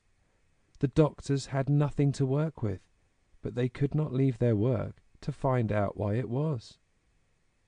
The other authorities said it was all right. They knew the things had come, but they were not sure just who were the proper persons to open the cargoes, take out and distribute the stores. It must not be done except by the proper persons. This is what is called red tape. It stands for authority without intelligence, and many books have been written about it. I remember, when I was a child, a cartoon in Punch, showing the British soldier entangled in the coils of a frightful serpent, struggling for life. The serpent was labelled red tape. The monster is still alive in our day, but he is not nearly so powerful, and people are always on the lookout for him, and can generally drive him away. This was the state of things when Miss Nightingale and her band of nurses arrived at Scutari. Her first round of the hospitals was a terrible experience, which no later one ever effaced from her mind. The air of the wards was so polluted as to be perfectly stifling. The sheets, she said, were of canvas, and so coarse that the wounded men begged to be left in their blankets. It was indeed impossible to put men in such a state of emaciation into those sheets. There was no bedroom furniture of any kind, and only empty beer or wine bottles for candlesticks. The wards were full to overflowing, and the corridors crowded with sick and wounded, lying on the floor with the rats running over them. She looked out of the windows. Under them were lying dead animals in every state of decay, refuse and filth of every description. She sought the kitchens. There were no kitchens and no cooks, at least nothing that would be recognised today as a hospital kitchen. In the barrack kitchen were 13 huge coppers. In these the men cooked their own food, meat and vegetables together, the separate portions enclosed in nets, all plunged in together and taken out when someone was ready to take them. Part of the food would be raw when it came out, another part boiled to rags. This was all the food there was, for sick and well, the wounded, the fever-stricken, the cholera patient. No doubt hundreds died from improper feeding alone. She looked for the laundry. There was no laundry. There were washing contracts, but up to the time of her arrival only 7 shirts had been washed. The clothes and bed linen of wounded men and of those sick with infectious diseases were thrown in together. Moreover, the contractors stole most of the clothes that came into their hands, so that the sick did not like to part with their few poor garments, for fear of never seeing them again, and were practically without clean linen, except when the soldier's wife would now and then take compassion on them and wash out a few articles. These were the conditions that Florence Nightingale had to meet. A delicate and sensitive woman, reared amid beauty and luxury, these were the scenes among which she was to live for nearly 2 years. But one thing more must be noted. Do you think everyone was glad to see her and her nurses? Not by any means. The overwrought doctors were dismayed and angered at the prospect of a parcel of women coming, as they fancied, to interfere with their work, and make it harder than it was already. The red tape officials were even less pleased. What? A woman in petticoats, a lady-in-chief, coming to inquire into their deeds and their methods? Had they not said repeatedly that everything was all right? What was the meaning of this? This was her coming. This is what she found. And now we shall see what she did. End of chapter 9. Chapter 10. The Lady in Chief. Miss Nightingale arrived at Scutari on November 4th. You have seen what she found, but there was worse to come. Only 24 hours after her arrival, the wounded from the Battle of Inkerman began to come in. Soon every inch of room in both the barrack and the general hospital was full, and men by hundreds were lying on the muddy ground outside, unable to find room even on the floor of the corridor. Neither Lady-in-Chief nor nurses had had time to rest after their long voyage, to make plans for systematic work, even to draw breath after their first glimpse of the horrors around them, when this great avalanche of suffering and misery came down upon them. No woman in history has had to face such a task as now flung itself upon Florence Nightingale. She met it as the great meat trial, quietly and calmly. Her cheek might pale at what she had to see, but there was no flinching in those clear grey blue eyes, no trembling of those firm lips. Ship after ship discharged its ghastly freight at the ferry below. Train after train of wounded was dragged up the hill, brought into the overflowing hospital, laid down on pallet, on mattress, on bare floor, on muddy ground, wherever space could be found. The men lay in double rows down the long corridors, forming several miles of suffering humanity. As the poor fellows were brought in, they looked up and saw a slender woman in a black dress, with a pale, beautiful face, surmounted by a close-fitting white cap. Quietly, but with an authority that no one ever thought of disputing, she gave her orders, directing where the sufferers were to be taken, what doctor was to be summoned, what nurses to attend them.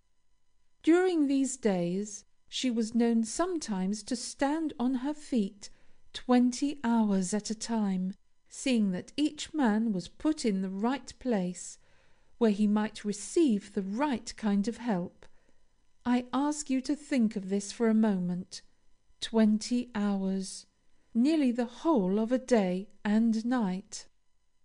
Where a particularly severe operation was to be performed, Miss Nightingale was present whenever it was possible, giving to both surgeon and patient the comfort and support of her wonderful calm strength and sympathy. In this dreadful inrush of the Inkerman wounded, the surgeons had first of all to separate the more hopeful cases from those that seemed desperate. The working force was so insufficient, they must devote their energies to saving those who could be saved. This is how it seemed to them. Once Miss Nightingale saw 5 men lying together in a corner, left just as they had come from the vessel. "Can nothing be done for them?" she asked the surgeon in charge. He shook his head. "Then will you give them to me?" "Take them," replied the surgeon, "if you like, but we think their case is hopeless." Do you remember the little girl sitting by the wounded dog? All night long Florence Nightingale sat beside those 5 men, one of the faithful nurses with her, feeding them with a spoon at short intervals, till consciousness returned, and a little strength began to creep back into their poor torn bodies, then washing their wounds, making them tidy and decent, and all the time cheering them with kind and hopeful words. When morning came, the surgeons, amazed, pronounced the men in good condition to be operated upon, and, we will hope, though the story does not tell the end, saved. Is it any wonder that one poor lad burst into tears as he cried, "I can't help it, I can't indeed, when I see them. Only think of English women coming out here to nurse us. It seems so homelike and comfortable." In those days one of the nurses wrote home to England: "It does appear absolutely impossible to meet the wants of those who are dying of dysentery and exhaustion. Out of 4 wards committed to my care, 11 men have died in the night, simply from exhaustion, which, humanly speaking, might have been stopped could I have laid my hand at once on such nourishment as I knew they ought to have had.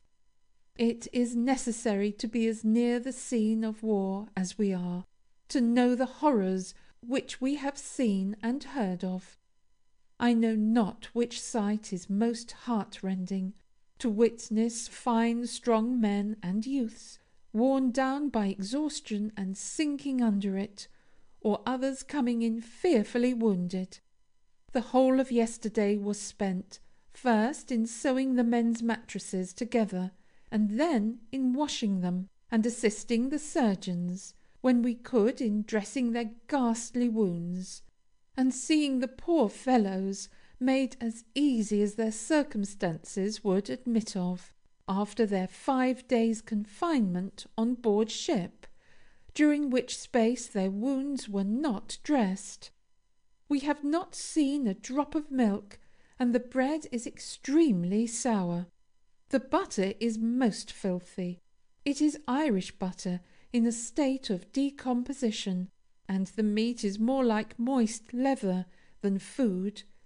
Potatoes we are waiting for until they arrive from France." This was written 6 days after arrival. By the 10th day a miracle had been accomplished. Miss Nightingale had established and fitted up a kitchen, from which 800 men were fed daily with delicacies and food suitable to their condition: beef tea, chicken broth, jelly, a quiet wave of the wand, and these things sprang up, as it were, out of the earth. Hear how one of the men describes it himself. On arriving at the hospital early in the morning, he was given a bowl of gruel.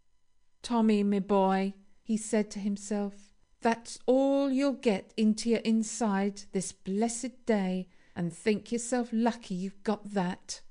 But 2 hours later, if another of them blessed angels didn't come entreating to me to have just a little chicken broth, well, I took that, thinking maybe it was early dinner, and before I had well done wondering what would happen next, round the nurse came again with a bitter jelly, and all day long, at intervals, they kept on bringing me what they called a little nourishment. In the evening, Miss Nightingale, she came and had a look at me, and says she, "I hope you're feeling better." I could have said, "Ma'am, I feels as fit as a fighting cock," but I managed to get out something a bit more polite. How was the miracle accomplished? Up to this time the method of giving out stores had been much like the method, only there was really no method about it, of cooking and washing. There were no regular hours.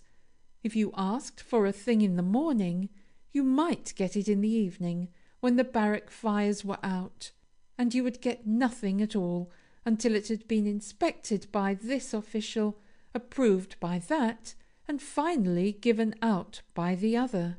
These were called service rules. They were really folds and coils of the monster red tape, at his work of binding and strangling. How was the miracle accomplished? Simply enough. Miss Nightingale, with the foresight of a born leader, had anticipated all this, and was ready for it. The materials for all the arrowroot, beef tea, chicken broth, wine jelly, of those first weeks came out of her own stores, brought out with her in the vessel, the Victis, from England. She had no intention of waiting a day or an hour for anyone. She had not a day or an hour to waste. It must have been a wonderful cargo, that of the Victis. I can think of nothing but the astonishing bag of the mother in the Swiss Family Robinson, or that still more marvellous one of the Fairy Blackstick. Do you remember? And Giulio returned to his room, where the first thing he saw was the fairy bag lying on the table, which seemed to give a little hop as he came in. "I hope it has some breakfast in it," says Giulio, "for I have only a very little money left." But on opening the bag, what do you think was there? A blacking brush and a pot of Warren's jet, and on the pot was written, "Poor young men their boots must black. Use me and cork me and put me back." So Giulio laughed and blacked his boots, and put the brush and the bottle into the bag. When he had done dressing himself, the bag gave another hop, and he went to it and took out 1. A tablecloth and napkin. 2. A sugar basin full of the best loaf sugar. 4, 6, 8, 10. 2 forks, 2 spoons, 2 knives, and a pair of sugar tongs, and a butter knife, all marked G. 11, 12, 13. A teacup, saucer, and slop basin. 14. A jug full of delicious cream. 15. A canister with black tea and green. 16. A large tea urn and boiling water. 17. A saucepan containing 3 eggs nicely done. 18. A quarter of a pound of best Epping butter. 19. A brown loaf.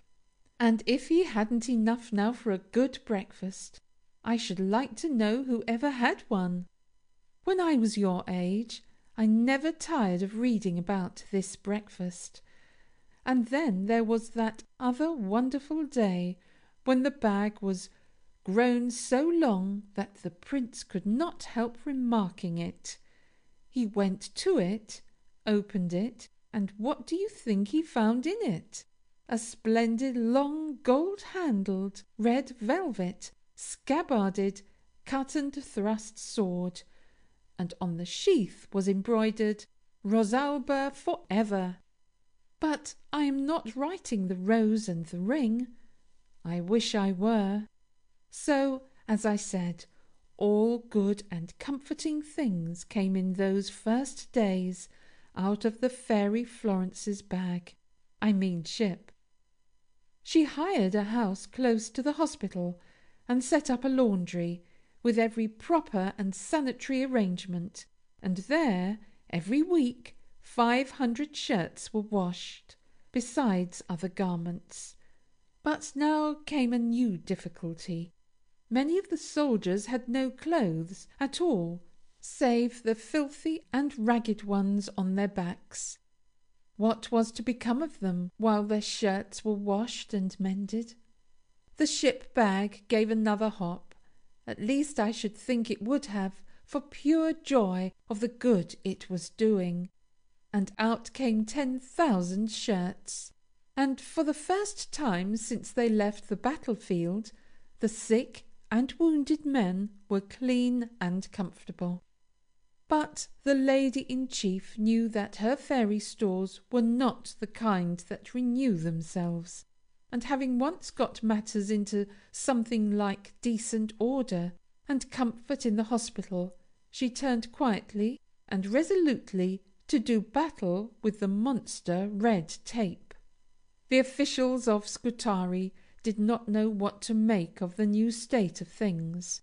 As I have said, many of them had shaken their heads and pulled very long faces when they heard that a woman was coming out who was to have full power and authority over all things pertaining to the care of the sick and wounded. They honestly thought, no doubt, that the confusion would be doubled, the distraction turned to downright madness. What could a woman know about such matters? What experience had she had of service rules? What would become of them all? They were soon to find out.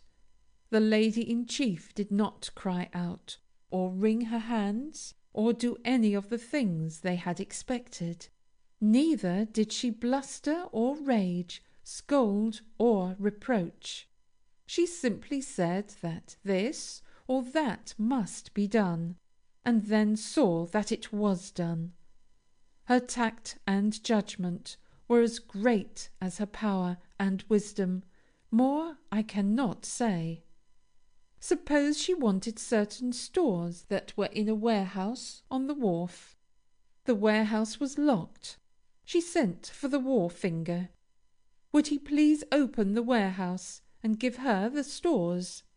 He was very sorry, but he could not do so without an order from the board. She went to the chief officer of the board. He was very sorry, but it would be necessary to have a meeting of the entire board. Who made up the board? Well, Mr. So-and-so, and Dr. This, and Mr. That, and Colonel T'other. Where were they? Well, one of them was not very well, and another was probably out riding, and a third, would he please call them together at once? Well, he was extremely busy just now, but to-morrow or the day after he would be delighted. Would he be ready himself for a meeting if Miss Nightingale could get the other members of the board together? Well, of course, he would be delighted, but he could assure Miss Nightingale that everything would be all right without her having the trouble to. The board men met. Pen, ink, and paper were ready. Would they kindly sign the order? Many thanks. Good morning. And the warehouse was opened, and the goods on their way to the hospital, before the astonished gentlemen had fairly drawn their breath. "But what kind of way is this to do business?" cried the slaves of red tape. "She doesn't give us time. The moment a thing is wanted, she goes and gets it. The rules of the service." But this was not true, for, as methodical as she was wise and generous, Miss Nightingale was most careful to consult the proper authorities, and whenever it was possible, to make them take the necessary steps themselves. Once, and only once, did she absolutely take the law into her own hands. There came a moment when certain stores were desperately needed for some sick and wounded men. The stores were at hand, but they had not been inspected, and red tape had decreed that nothing should be given out until it had been inspected by the board. This was another board, probably. Their name was Legion. Miss Nightingale tried to get the board together, but this time without success. One was away, and another was ill, and a third was I don't know where. The clear grey blue eyes grew stern. "I must have these things," she said quietly. "My men are dying for lack of them." The under-official stammered and turned pale. He did not wish to disobey her, but it meant a court-martial for him if he disobeyed the rules of the service. "You shall have no blame," said the Lady-in-Chief. "I take the entire responsibility upon myself. Open the door." The door was opened, and in a few moments the sick men had the stimulants, for lack of which they were sinking into exhaustion. When Miss Nightingale arrived at Scutari, the death rate in the barrack hospital was 60%. Within a few months it was reduced to 1%, and this, under heaven, was accomplished by her and her devoted band of nurses. Do you wonder that she was called the Angel of the Crimea? End of chapter 10. Chapter 11. The Lady with the Lamp. Whene'er a noble deed is wrought, whene'er is spoken a noble thought, our hearts in glad surprise to higher levels rise. The tidal wave of deeper souls into our inmost being rolls, and lifts us unawares out of all meaner cares. Honor to those whose words or deeds thus help us in our daily needs, and by their overflow raise us from what is low. Thus thought I, as by night I read of the great army of the dead, the trenches cold and damp, the starved and frozen camp, the wounded from the battle plain, in dreary hospitals of pain, the cheerless corridors, the cold and stony floors. Lo! in that house of misery a lady with a lamp I see pass through the glimmering gloom, and flit from room to room. And slow, as in a dream of bliss, the speechless sufferer turns to kiss her shadow as it falls upon the darkening walls. As if a door in heaven should be opened and then closed suddenly, the vision came and went. The light shone and was spent. On England's annals, through the long hereafter of her speech and song, that light its rays shall cast from portals of the past. A lady with a lamp shall stand in the great history of the land, a noble type of good, heroic womanhood. Nor even shall be wanting here the palm, the lily, and the spear, the symbols that of yore Saint Philomena bore. Miss Nightingale's headquarters were in the Sisters' Tower, as it came to be called, one of the four corner towers of the great building. Here was a large airy room, with doors opening off it on each side. In the middle was a large table, covered with stores of every kind, constantly in demand, constantly replaced, and on the floor and flowing into all the corners were more stores. Bales of shirts, piles of socks, slippers, dressing gowns, sheets, flannels, everything you can think of that is useful and comfortable in time of sickness. About these piles the white-capped nurses came and went, like bees about a hive. All was quietly busy, cheerful, methodical. In a small room opening off the large one, the Lady in Chief held her councils with nurses, doctors, generals, or orderlies, giving to all the same courteous attention, the same clear, calm, helpful advice or directions. Here, too, for hours at a time she sat at her desk writing letters to Sidney Herbert and his wife, letters to Lord Raglan, the Commander-in-Chief, who, though at first averse to her coming, became one of her firmest friends and admirers, letters to sorrowing wives and mothers and sisters in England. She received letters by the thousand. She could not answer them all with her own hand, but I'm sure she answered as many as was possible. One letter was forwarded to her by the Herberts, which gave a great pleasure, not to her only, but to every one in all that place of suffering. It was dated Windsor Castle, December 6th, 1854. "Would you tell Mrs. Herbert," wrote good Queen Victoria, "that I beg she would let me frequently see the accounts she receives from Miss Nightingale or Miss Bracebridge, as I hear no details of the wounded, though I see so many from officers, etc., about the battlefield, and naturally the former must interest me more than any one.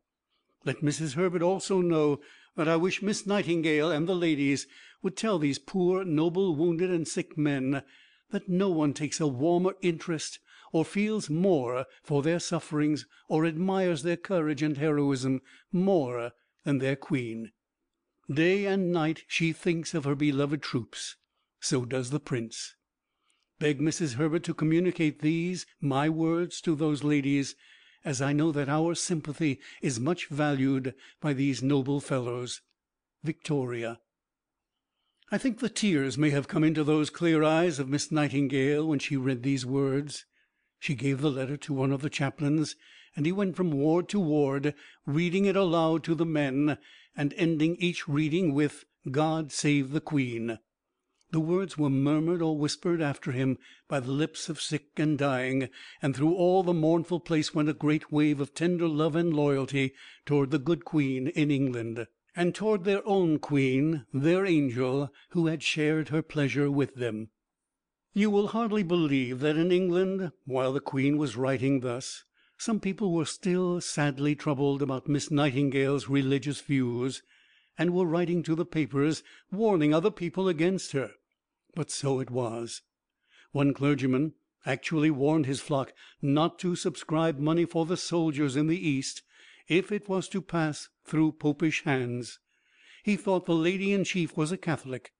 Others still maintained that she was a Unitarian. Others were sure she had gone out with the real purpose of converting the soldiers to high church views.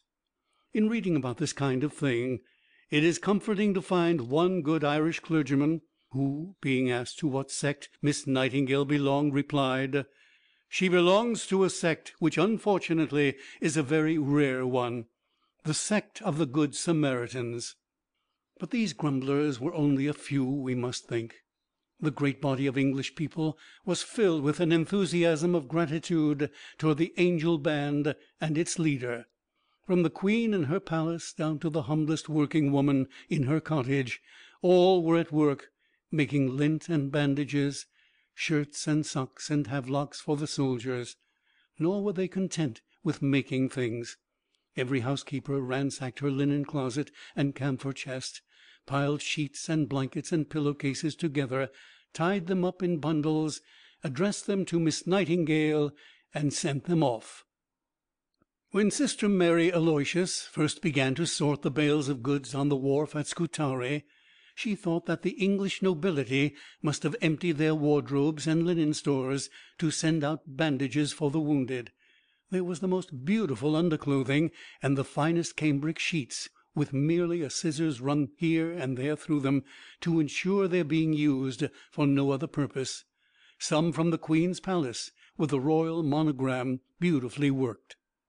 Yes, and the rats had a wonderful time with all these fine and delicate things before the sisters could get their hands on them. These private gifts were not the only nor the largest ones.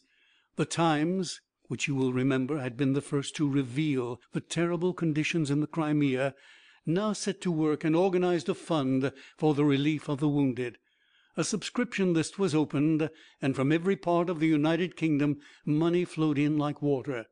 The Times undertook to distribute the money, and appointed a good and wise man, Mr. Macdonald, to go out to the East and see how it could best be applied. And now a strange thing came to pass, the sort of thing that in one way or another was constantly happening in connection with the Crimean War. Mr. Macdonald went to the highest authorities in the War Office and told of his purpose. They bowed and smiled and said the Times and its subscribers were very kind, but the fact was that such ample provision had been made by the government that it was hardly likely the money would be needed. Mr. Macdonald opened his eyes wide, but he was a wise man, as I have said, and so he bowed and smiled in return, and going to Sidney Herbert, told his story to him. "Go," said Mr. Herbert, "go out to the Crimea," and he went. When he reached the seat of war, it was the same thing over again. The high officials were very polite, very glad to see him, very pleased that the people of England were so sympathetic and patriotic. But the fact was that nothing was wanted. They were amply supplied. In short, everything was all right. Many men, after the second rebuff, would have given the matter up and gone home. But Mr. Macdonald was not of that kind. While he was considering what step to take next, one man came forward to help him, one man who was brave enough to defy red tape for the sake of his soldiers. This was the surgeon of the 39th Regiment. I wish I knew his name, so that you and I could remember it. He came to Mr. Macdonald and told him that his regiment, which had been stationed at Gibraltar, had been ordered to the Crimea and had now reached the Bosporus. They were going on to the Crimea to pass the winter in bitter cold amid ice and snow, and they had no clothes save the light linen suits which had been given them to wear under the hot sun of Gibraltar. Here was a chance for the Times Fund. Without more ado, Mr. MacDonald went into the bazaars of Constantinople and bought flannels and woolens, until every man in that regiment had a good warm winter suit in which to face the Crimean winter. Did anyone else follow the example of the surgeon of the 39th? Not one. Probably many persons thought he had done a shocking thing by thus exposing the lack of provision in the army for its soldiers' comfort. This was casting reflection upon red tape. Better for the soldier to freeze and die than for a slur to be cast upon those in authority, upon the rules of the service. So though MacDonald stood with hands held out, as it were, offering help, no one came forward to take it. He went to Scutari, and here at first it was the same thing. He offered his aid to the chief medical authority over the hospitals. The reply was calm and precise. Nothing was wanted. He went still higher, to another and more august quarter. The answer was still more emphatic. There was no possible occasion for help. Soldiers and sailors had everything they required. If he wished to dispose of the Times Fund, it might be a good thing to build an English church at Pera. Yet at that very time, says the historian of the Crimea, wants so dire as to include want of hospital furniture, and of shirts for the patients, and of the commonest means for maintaining cleanliness, were afflicting our stricken soldiery in the hospitals. Mr. MacDonald did not build an English church. Instead, he went to the barrack hospital and asked for the Lady-in-Chief. I should like to have seen Florence Nightingale's face when she heard his story. No help needed. The soldiers supplied with everything they needed. Everything all right. Come with me, she said. She took him through the wards of the barrack hospital, and showed him what had been done, and what an immense deal was yet to do. How, though many were comfortably clad, yet fresh hundreds were arriving constantly, half naked, without a shred of clean or decent clothing on their backs. How far the demand was behind the supply, how fast her own stores were dwindling, and how many of the private offerings were unsuitable for the needs they were sent to fill. How many men were still, after all her labors, lying on the floor because there were not beds enough to go around. All these things good Mr. MacDonald saw and laid to heart, but he saw other things besides. Perhaps some of you have visited a hospital. You have seen the bright, fresh, pleasant rooms, the rows of snowy cots, the bright faces of the nurses, here and there flowers and pictures. Seeing 200 or 300 patients, it has seemed to you as if you had seen all the sick people in the world. Was it not so? In the barrack hospital, and this, remember, was but one of 8, and these 8 the English hospitals alone, there were 2,000 or 3,000 patients. It was a city of pain. Its streets were long, narrow rooms or corridors, bare and gloomy, no furniture save the endless rows of cots and mattresses, packed like sardines, as one eyewitness says, its citizens, men in every stage of sickness and suffering, some tossing in fever and delirium, some moaning in pain that even a soldier's strength could not bear silently, some ghastly with terrible wounds, some sinking into their final sleep. Following the light, slight figure of his guide through these narrow streets of the city of pain, MacDonald saw and noted that wherever there is disease in its most dangerous form, and the hand of the spoiler distressingly nigh, there is this incomparable woman sure to be seen. Her benignant presence is an influence for good comfort even among the struggles of expiring nature. She is a ministering angel without any exaggeration in these hospitals, and as the slender form glides quietly along each corridor, every poor fellow's face softens with gratitude at the sight of her. When all the medical officers have retired for the night, and silence and darkness have settled down upon those miles of prostrate sick, she may be observed alone, with lamp in her hand, making her solitary rounds. The popular instinct was not mistaken which, when she set out from England, hailed her as a heroine. I trust she may not earn her title to a higher though sadder appellation. No one who has observed her fragile figure and delicate health can avoid misgivings lest these should fail. I confidently assert that but for Miss Nightingale, the people of England would scarcely, with all their solicitude, have been spared the additional pang of knowing, which they must have done sooner or later, that their soldiers, even in the hospitals, had found scanty refuge and relief from the unparalleled miseries with which this war has hitherto been attended. Look with me for a moment into one of these wards, these miles of sick, through which the agent of the Times passed with his guide. It is night. Outside, the world is wide and wonderful with moon and stars. Beyond the dark blue waters of the Bosporus, the lights of Stamboul flash and twinkle. Nearer at hand, the moonlight falls on the white city of the dead, and shows its dark cypresses standing like silent guardians beside the marble tombs. Nearer yet, it falls full on the bare, gaunt square of building that crowns the hill. The windows are narrow, but still the moonbeams struggle in and cast a dim light along the corridor. The vaulted roof is lost in blackness. Black, too, are the corners, and we cannot see where the orderly nods in his chair, or where the night nurse sits beside a dying patient. All is silent, save for a low moan or murmur from one cot or another. See where the moonbeam glimmers white on that cot under the window. That is where the Highland soldier is lying, he who came so near losing his arm the other day. The surgeons said it must be amputated, but the Lady in Chief begged for a little time. She thought that with care and nursing the arm might be saved. Would they kindly delay the operation at least for a few days? The surgeons consented, for by this time no one could or would refuse her anything. The arm was saved, and now the bones are knitting nicely, and by he will be well and strong again, with both arms to work and play and fight with. But broken bones hurt even when they are knitting nicely, and the Highland lad cannot sleep. He lies tossing about on his narrow cot, gritting his teeth now and then as the pain bites, but still a happy and a thankful man. He stares about him through the gloom, trying to see who is awake and who asleep.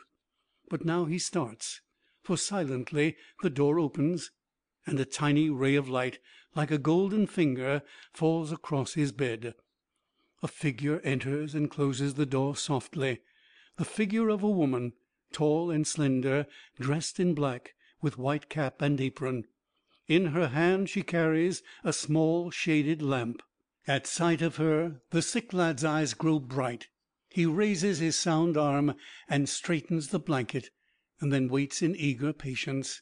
Slowly the lady with the lamp draws near, stopping beside each cot, listening to the breathing and noting the color of the sleepers, whispering a word of cheer and encouragement to those who wake.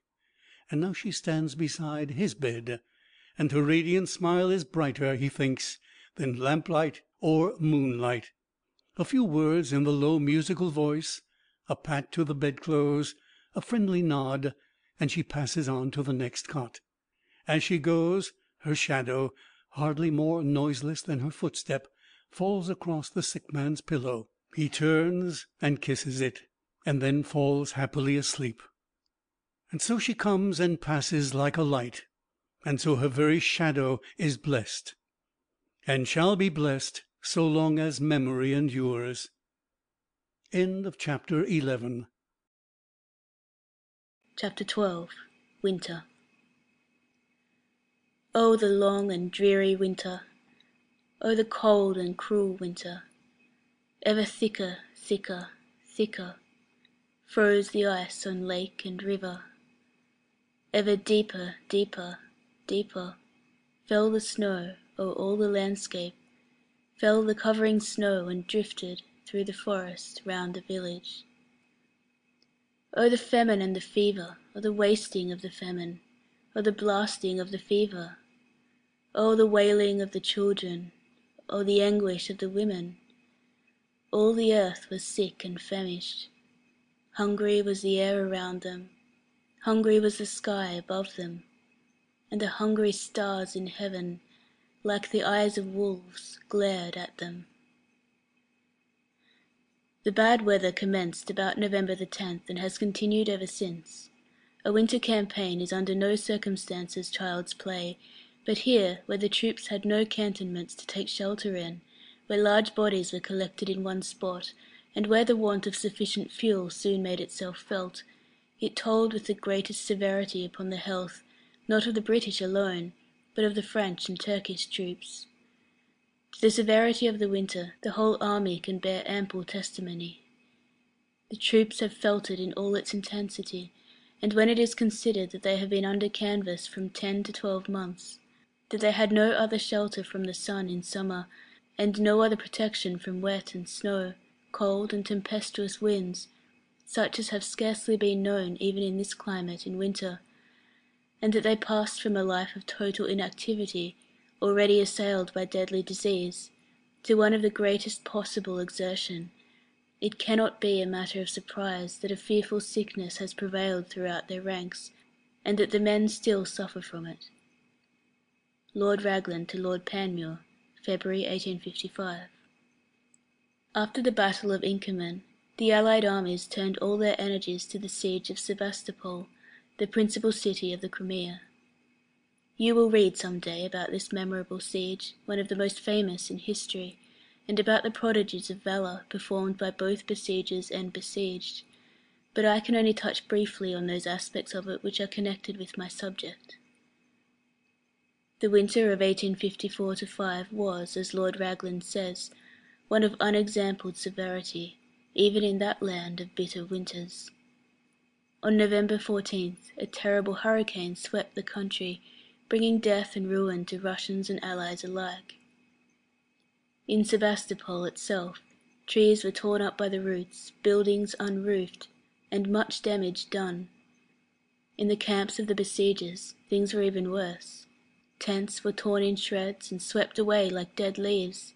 Not only the soldiers' tents, but the great hospital marquees were destroyed, and the sick and wounded left exposed to bitter blast and freezing sleet.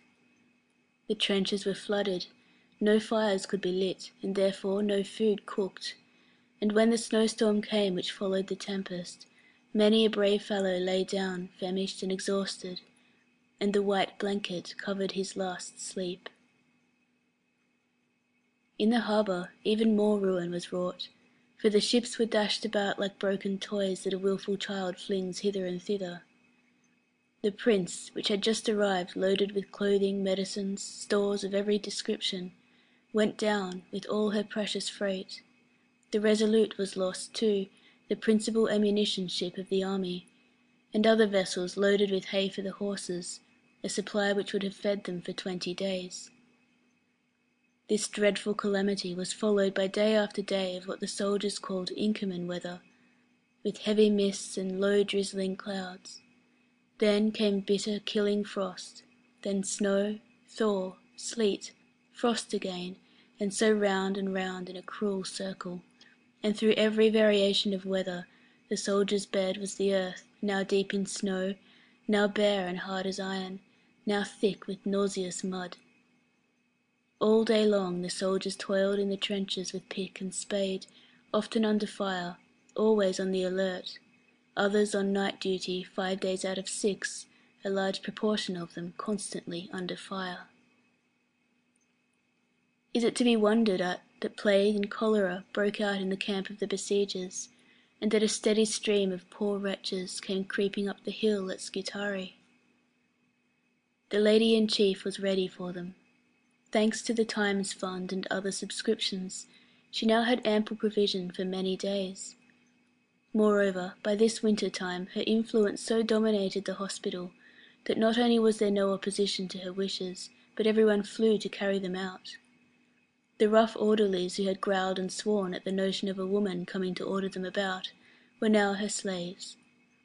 Her unvarying courtesy, her sweet and heavenly kindness, woke in many a rugged breast feelings of which it had never dreamed, and every man who worked for her was for the time at least a knight and a gentleman. It was bitter, hard work. She spared them no more than she spared herself, but they laboured as no rules of the service had ever made them work. Through it all, not one of them, orderlies or common soldiers, ever failed her in obedience, thoughtful attention, and considerate delicacy. Never, she herself says, came from any of them one word or one look which a gentleman would not have used, and while paying this humble tribute to humble courtesy, the tears came into my eyes, as I think how amid scenes of loathsome disease and death, there arose above it all the innate dignity, gentleness, and chivalry of the men, for never surely was chivalry so strikingly exemplified, shining in the midst of what must be considered as the lowest sinks of human misery, and preventing instinctively the use of one expression which could distress a gentlewoman. If it was so with the orderlies, you can imagine how it was with the poor fellows for whom she was working. Every smile from her was a gift, every word was a precious treasure to be stored away and kept through life. They would do anything she asked, for they knew she would do anything in her power for them.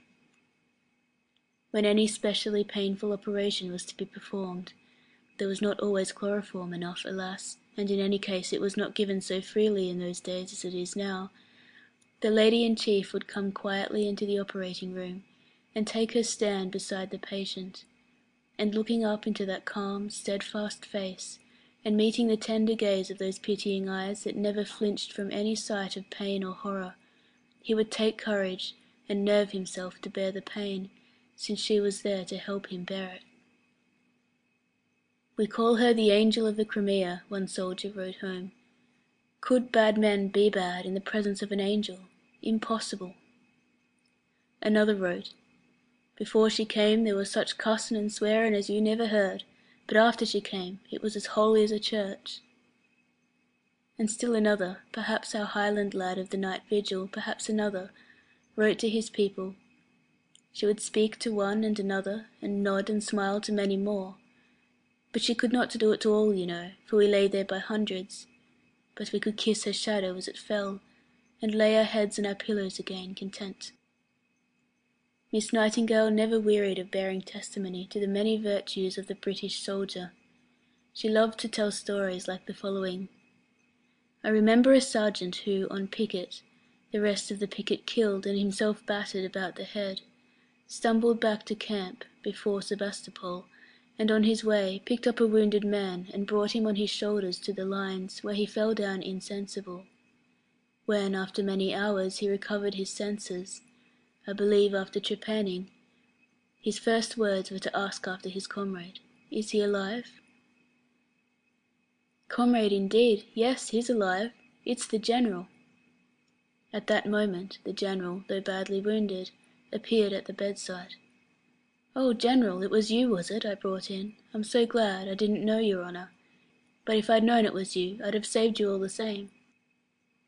I must not leave the story of this winter without telling of all that Miss Nightingale did for the soldiers' wives. There were many of these poor women who had come out to this far country to be near their husbands.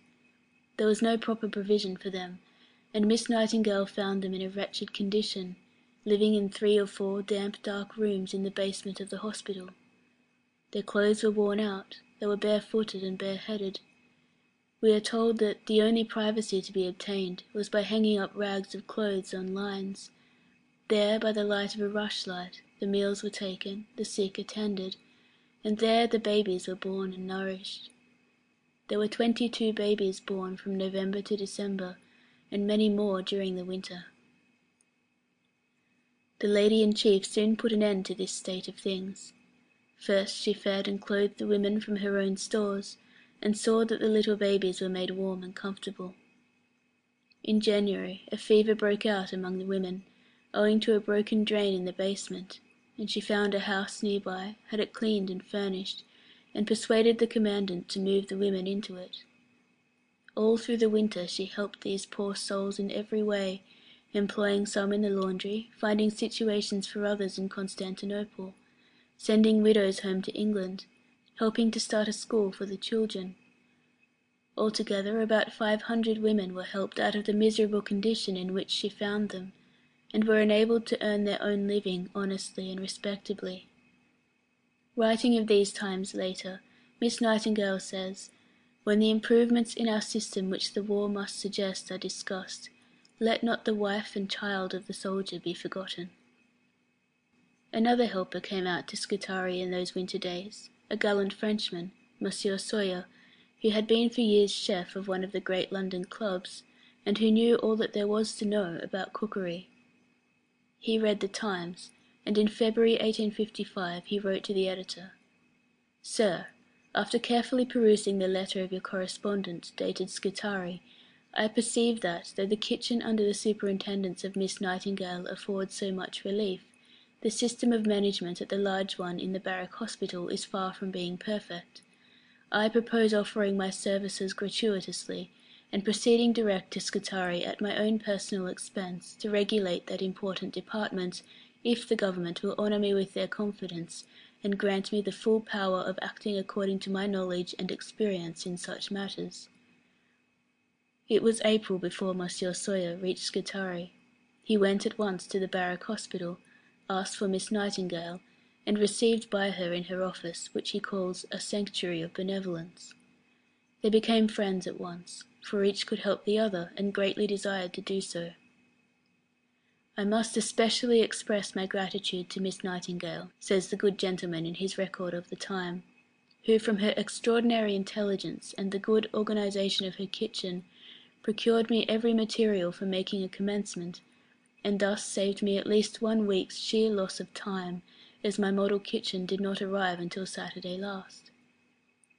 Monsieur Sawyer, on his side, brought all kinds of things which Miss Nightingale rejoiced to see: new stoves, new kinds of fuel, new appliances of many kinds, which in the first months of her work she could never have hoped to see.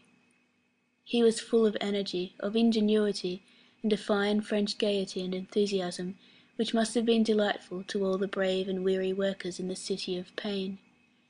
He went everywhere, saw and examined everything, and told of what he saw in his own flowery, fiery way. He told, among other things, how, coming back one night from a gay evening in the doctor's quarters, he was making his way through the hospital wards to his own room, when, as he turned the corner of a corridor, he came upon a scene which made him stop and hold his breath. At the foot of one cot stood a nurse, holding a lighted lamp. Its light fell on the sick man, who lay propped on pillows, gasping for breath, and evidently near his end. He was speaking in hoarse and broken murmurs. Sitting beside him, bending near to catch the painful utterances, was the Lady-in-Chief, pencil and paper in hand, writing down the words as he spoke them. Now the dying man fumbled beneath his pillow, brought out a watch and some other small objects, and laid them in her hand. Then, with a sigh of relief, sank back content. It was 2 o'clock. Miss Nightingale had been on her feet very likely the whole day, perhaps had not even closed her eyes in sleep. But word was brought to her that this man was given up by the doctors and had only a few hours to live, and in a moment she was by his side, to speak some final words of comfort, and to take down his parting message to wife and children. The kind-hearted Frenchman never forgot this sight, yet it was one that might be seen any night in the Barrack Hospital. No man should die alone and uncomforted if Florence Nightingale and her women could help it. This is how Monsieur Sawyer describes our heroine. She is rather high in stature, fair in complexion, and slim in person. Her hair is brown, and is worn quite plain. Her physiognomy is most pleasing. Her eyes, of a bluish tint, speak volumes, and are always sparkling with intelligence. Her mouth is small and well formed, while her lips act in unison, and make known the impression of her heart. One seems the reflex of the other. Her visage, as regards expression, is very remarkable, and one can almost anticipate by her countenance what she is about to say. Alternately, with matters of the most grave import, a gentle smile passes radiantly over her countenance, thus proving her evenness of temper. At other times, when wit or a pleasantry prevails, the heroine is lost in the happy, good-natured smile which pervades her face, and you recognize only the charming woman. Her dress is generally of a greyish or black tint. She wears a simple white cap, and often a rough apron. In a word, her whole appearance is religiously simple and unsophisticated.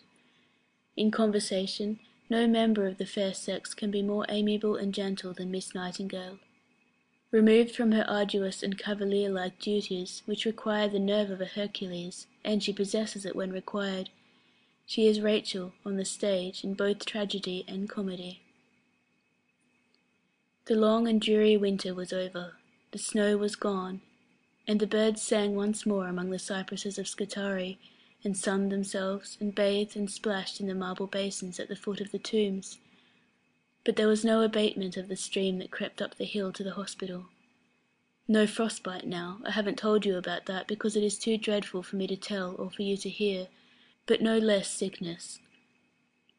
Cholera was raging in the camp before Sebastopol, and typhus and dysentery. The men were dying like flies.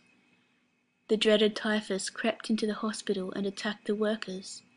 8 of the doctors were stricken down, 7 of whom died. For a time there was only one medical attendant in a fit state of health to wait on the sick in the barrack hospital, and his services were needed in 24 wards.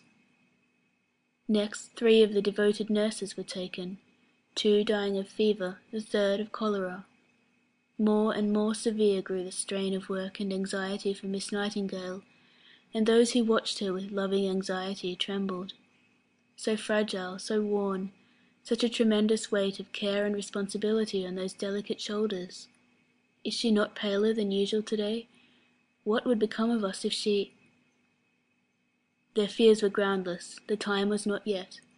Tending the dying physicians as she had tended their patients, walking, sad but steadfast, behind the bier that bore her dear and devoted helpers to the grave, adding each new burden to the rest, and carrying all with unbroken calm, unwearying patience, Florence Nightingale seemed to bear a charmed life.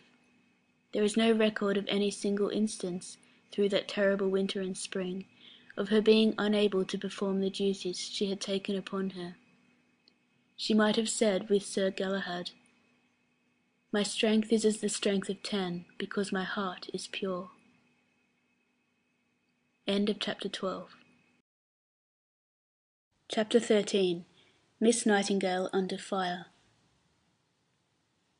In May 1855, Miss Nightingale decided to go to the Crimea to inspect the hospitals there. In the 6 months spent at Scutari, she had brought its hospitals into excellent condition.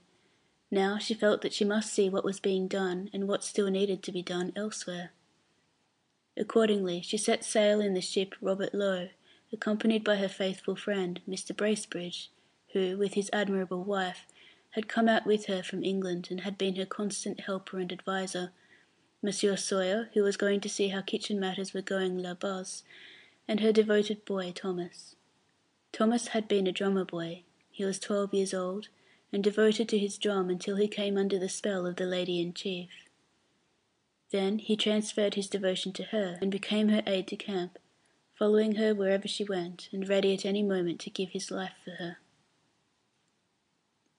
It was fair spring weather now, and the fresh, soft air and beautiful scenery must have been specially delightful to the women who had spent 6 months within the 4 bare walls of the hospital, surrounded by misery and death. But when she found that there were some sick soldiers on board, Miss Nightingale begged to be taken to them. She went from one to another in her cheerful way, and every man felt better at once. Presently she came to a fever patient who was looking very discontented. "This man will not take his medicine," said the attendant. "Why will you not take it?" asked Miss Nightingale with her winning smile. "Because I took some once," said the man, "and it made me sick, and I haven't liked physic ever since. But if I give it to you myself, you will take it, won't you?" I wonder if anyone ever refused Miss Nightingale anything. "It will make me sick just the same, ma'am," murmured the poor soul piteously. But he took the medicine, and forgot to be sick as she sat beside him and asked about the battle in which he had been wounded. When they entered the harbour of Balaclava, they found all the vessels crowded with people. Word had got abroad that the Lady-in-Chief was expected, and everybody was agog to see the wonderful woman who had done such a great work in the hospitals of Scutari. The vessel was no sooner brought to anchor than all the doctors and officials of Balaclava came on board, eager to pay their respects and welcome her to their shore. For an hour she received these various guests, but she could not wait longer, and by the time Lord Raglan, the Commander-in-Chief, reached the vessel on the same errand, she had already begun her inspection of the hospital on shore. She never had any time to waste, and so she never lost any. But the visit of a commander-in-chief must be returned, so the next day Miss Nightingale set out on horseback with a party of friends for the camp of the besiegers. Monsieur Sawyer, who was of the party, tells us that she was attired simply in a genteel Amazone or riding habit, and had quite a martial air. She was mounted upon a very pretty mare of a golden colour, which by its gambols and caracoling seemed proud to carry its noble charge. The weather was very fine. Our cavalcade produced an extraordinary effect upon the motley crowd of all nations assembled at Balaclava, who were astonished at seeing a lady so well escorted. The road was very bad, and crowded with people of every nationality, riding horses, mules, and asses, driving oxen and cows and sheep. Now they passed the cannon, stuck in the mud, its escort prancing and yelling around it. Now a wagon overturned, its contents scattered on the road, its owner sitting on the ground lamenting. Everywhere horses were kicking and whinnying, men shouting and screaming. It is no wonder that Miss Nightingale's pretty mare of a golden colour got excited too, and kicked and pranced with the rest. But her rider had not scampered over English downs and jumped English fences for nothing, and the pretty creature soon found that she, like everyone else, must obey the Lady-in-Chief. The first hospital they came to was in the village of Kadikoi. After inspecting it and seeing what was needed, Miss Nightingale and her party rode to the top of a hill near by, and here for the first time she looked down on the actual face of war, saw the white tents of the besiegers, and in the distance the grim walls of the beleaguered city, saw too the puffs of white smoke from trench and bastion, heard the roar of cannon and the crackle of musketry. To the boy beside her, no doubt, it was a splendid and inspiring sight, but Florence Nightingale knew too well what it all meant, and turned away with a heavy heart. Lord Raglan, not having been warned of her coming, was away, so after visiting several small regimental hospitals, Miss Nightingale went on to the General Hospital before Sebastopol. Here she found some hundreds of sick and wounded. Word passed along the rows of cots that the good lady of Scutari was coming to visit them, and everywhere she was greeted with beaming smiles and murmurs of greeting and welcome. But when she came out again and passed along toward the cooking encampment, she was recognized by some former patients of hers at the barrack hospital, and a great shout of rejoicing went up, a shout so loud that the golden mare capered again, and again had to learn who her mistress was. Now they approached the walls of Sebastopol, and Miss Nightingale, who did not know what fear was, insisted upon having a nearer view of the city. They came to a point from which it could be conveniently seen, but here a sentry met them, and with a face of alarm begged them to dismount. "Sharp firing going on here," he said, and he pointed to the fragments of shell lying about. "You'll be sure to attract attention, and they'll fire at you." Miss Nightingale laughed at his fears, but consented to take shelter behind a stone redoubt, from which, with the aid of a telescope, she had a good view of the city. But this was not enough. She must go into the trenches themselves. The sentry was horrified. "Madam," said he, "if anything happens, I call upon these gentlemen to witness that I did not fail to warn you of the danger." "My good young man," replied Miss Nightingale, "more dead and wounded have passed through my hands than I hope you will ever see in the battlefield during the whole of your military career. Believe me, I have no fear of death." They went on, and soon reached the 3-mortar battery, situated among the trenches and very near the walls. And here Monsieur Sawyer had a great idea, which he carried out to his immense satisfaction. You shall hear about it in his own words. "Before leaving the battery, I begged Miss Nightingale as a favour to give me her hand, which she did. I then requested her to ascend the stone rampart next the wooden gun carriage, and lastly to sit upon the centre mortar, to which request she very gracefully and kindly acceded.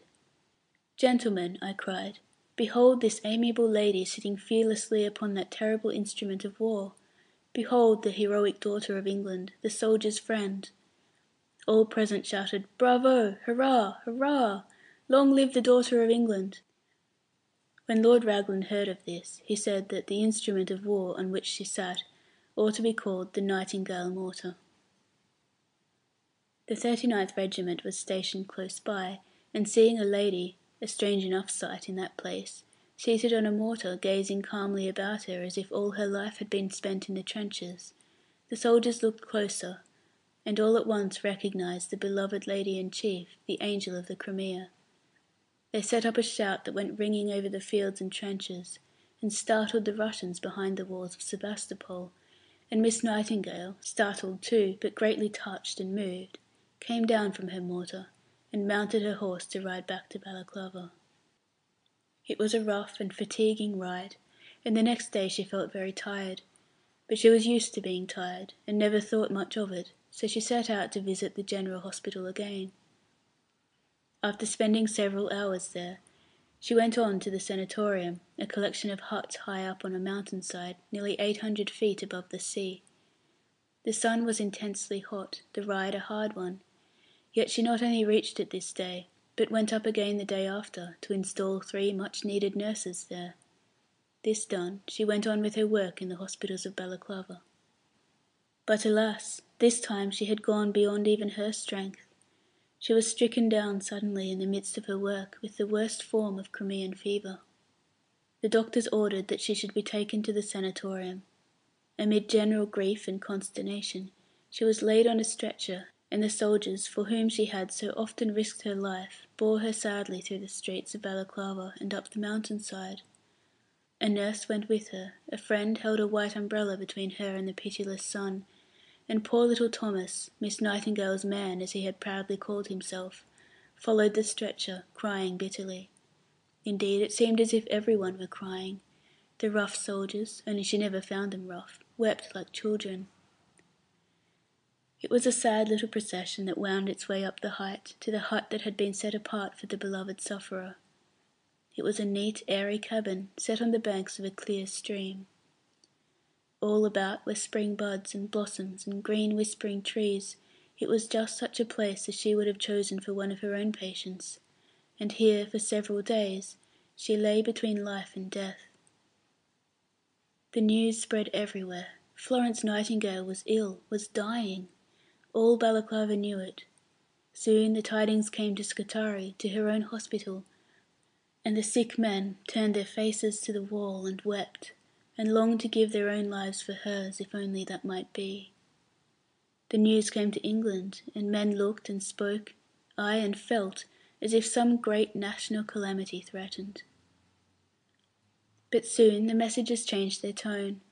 The disease was checked, she was better, she was actually recovering, and would soon be well. Then all the Crimea rejoiced, and at Scutari they felt that spring had come indeed.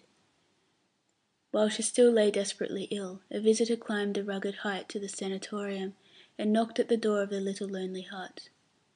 "I think you must hear about this visit from Mrs. Roberts," the nurse who told Monsieur Sawyer about it. It was about 5 o'clock in the afternoon when he came. Miss Nightingale was dozing after a very restless night. We had a storm that day, and it was very wet. I was in my room, sewing, when 2 men on horseback, wrapped in large gutta-percha cloaks and dripping wet, knocked at the door. I went out, and one inquired in which hut Miss Nightingale resided. He spoke so loud that I said, "Hist, hist!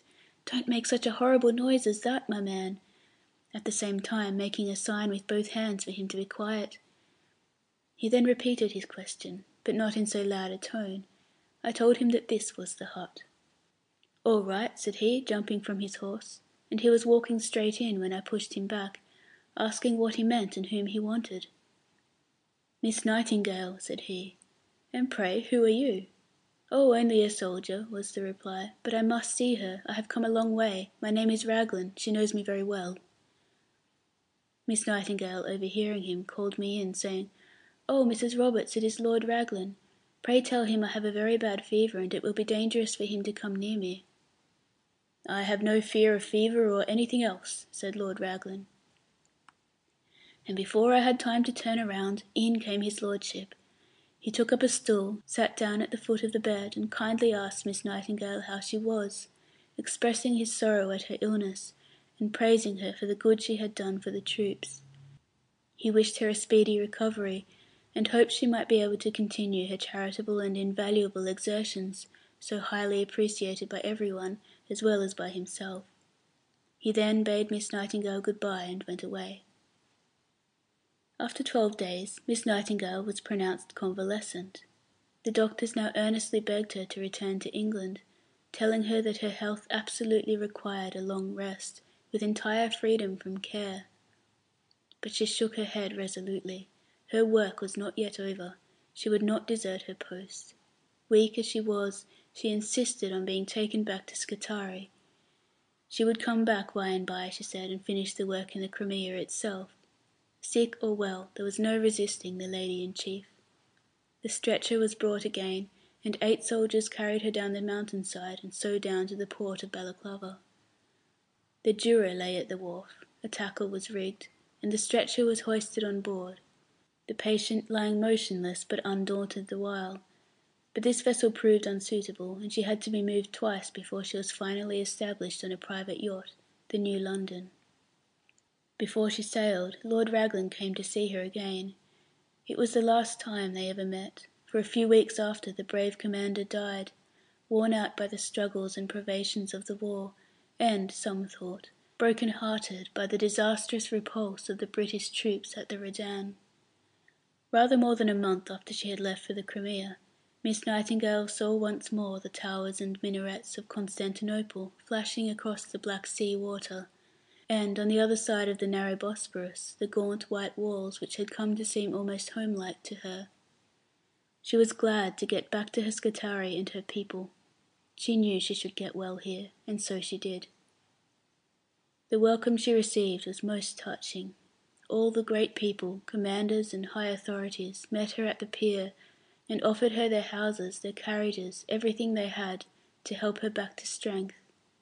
But far dearer to her than this were the glances of weary eyes that brightened at her coming, the waving of feeble hands, the cheers of feeble voices, from the invalid soldiers who, like herself, were creeping back from death to life, and who felt, very likely, that their chance of full recovery was a far better one now that their angel had come back to dwell among them. As strength returned, Miss Nightingale loved to walk in the great burying ground of which I have told you, to rest under the cypress trees and watch the little birds, and pick wildflowers in that lovely lonely place. There are strange stories about the birds of Scutari, by the way. The Turks believe that they are the souls of sinners, forced to flit and hover forever without rest. But it is not likely that thoughts of this kind troubled Miss Nightingale as she watched the pretty creatures taking their bath or pecking at the crumbs she scattered. Birds and flowers, green trees and soft sweet air, all these things ministered to her and helped her on the upward road to health and strength, and before long she was able to take up again the work which she loved and which was waiting for her hand. End of chapter 13. Chapter 14. The Close of the War. The sun soared over the gulf where the water, covered with ships at anchor, and with sail and rowboats in motion, played merrily in its warm and luminous rays. A light breeze, which scarcely shook the leaves of the stunted oak bushes that grew beside the signal station, filled the sails of the boats, and made the waves ripple softly. On the other side of the gulf Sebastopol was visible, unchanged, with its unfinished church, its column, its quay, the boulevard which cut the hill with a green band, the elegant library building, its little lakes of azure blue with their forests of masts, its picturesque aqueducts, and above all that, clouds of a bluish tint, formed by powder smoke, lighted up from time to time by the red flame of the firing. It was the same proud and beautiful Sebastopol, with its festal air, surrounded on one side by the yellow smoke-crowned hills, on the other by the sea, deep blue in color and sparkling brilliantly in the sun. At the horizon, where the smoke of a steamer traced a black line, white narrow clouds were rising, precursors of a wind. Along the whole line of the fortifications, along the heights, especially on the left side, spurted out suddenly, torn by a visible flash, although it was broad daylight, plumes of thick white smoke, which, assuming various forms, extended, rose, and colored the sky with somber tints. These jets of smoke came out on all sides, from the hills, from the hostile batteries, from the city, and flew toward the sky. The noise of the explosions shook the air with a continuous roar. Toward noon these smoke puffs became rarer and rarer, and the vibrations of the air strata became less frequent. "Do you know that the second bastion is no longer replying?" said the hussar officer on horseback. "It is entirely demolished. It is terrible." "Yes, and the Malakoff replies twice out of 3 times," answered the one who was looking through the field glass. "This silence is driving me mad. They are firing straight on the Korniloff battery, and that is not replying. There is a movement in the trenches. They are marching in close columns." "Yes, I see it well," said one of the sailors. "They are advancing by columns. We must set the signal. But see, there, see! They are coming out of the trenches." They could see, in fact, with the naked eye, black spots going down from the hill into the ravine and proceeding from the French batteries toward our bastions. In the foreground, in front of the former, black spots could be seen very near our lines. Suddenly, from different points of the bastion at the same time, spurted out the white plumes of the discharges, and thanks to the wind, the noise of the lively fusillade could be heard, like the patter of a heavy rain against the windows. The black lines advanced, wrapped in a curtain of smoke, and came nearer. The fusillade increased in violence. The smoke burst out at shorter and shorter intervals, extended rapidly along the line in a single light lilac-colored cloud, unrolling and enlarging itself by turns, furrowed here and there by flashes or rent by black points. All the noises mingled together in the tumult of one continued roar. "It is an assault," said the officer, pale with emotion, handing his glass to the sailor. Cossacks and officers on horseback went along the road, preceding the commander-in-chief in his carriage, accompanied by his suite. Their faces expressed the painful emotion of expectation. "It is impossible that it is taken," said the officer on horseback. "God in heaven, the flag! Look now!" cried the other, choked by emotion, turning away from the glass. "The French flag is in the Malakoff mamelon." It is thus that Tolstoy, the great Russian writer, describes the fall of Sebastopol as he saw it. At the same moment that the French were taking the Malakoff redoubt, the British were storming the Redan, from which they had been so disastrously repulsed 3 months before. The flags of the allied armies floated over both forts, and in the night that followed, the Russians marched silently out of the fallen city, leaving flames and desolation behind them. The war was over. The good news sped to England, and the great guns of the Tower of London thundered out victory. Victory answered every arsenal the country over. Victory rang the bells in every village steeple. Victory, cried man, woman, and child throughout the length and breadth of the land. But mingled with the shouts of rejoicing was a deeper note, one of thankfulness that the cruel war was done, and peace come at last. In these happy days Miss Nightingale's name was on all lips. What did not England owe to her, the heroic woman who had offered her life, and had all but lost it, for the soldiers of her country? What should England do to show her gratitude? People were on fire to do something, make some return to Florence Nightingale for her devoted services. From the Queen to the cottager, all were asking, "What shall we do for her?"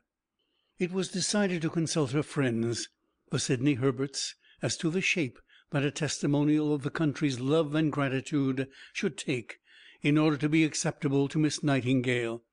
Mrs. Herbert, being asked, replied, "There is but one testimonial which would be accepted by Miss Nightingale. The one wish of her heart has long been to found a hospital in London, and to work it on her own system of unpaid nursing.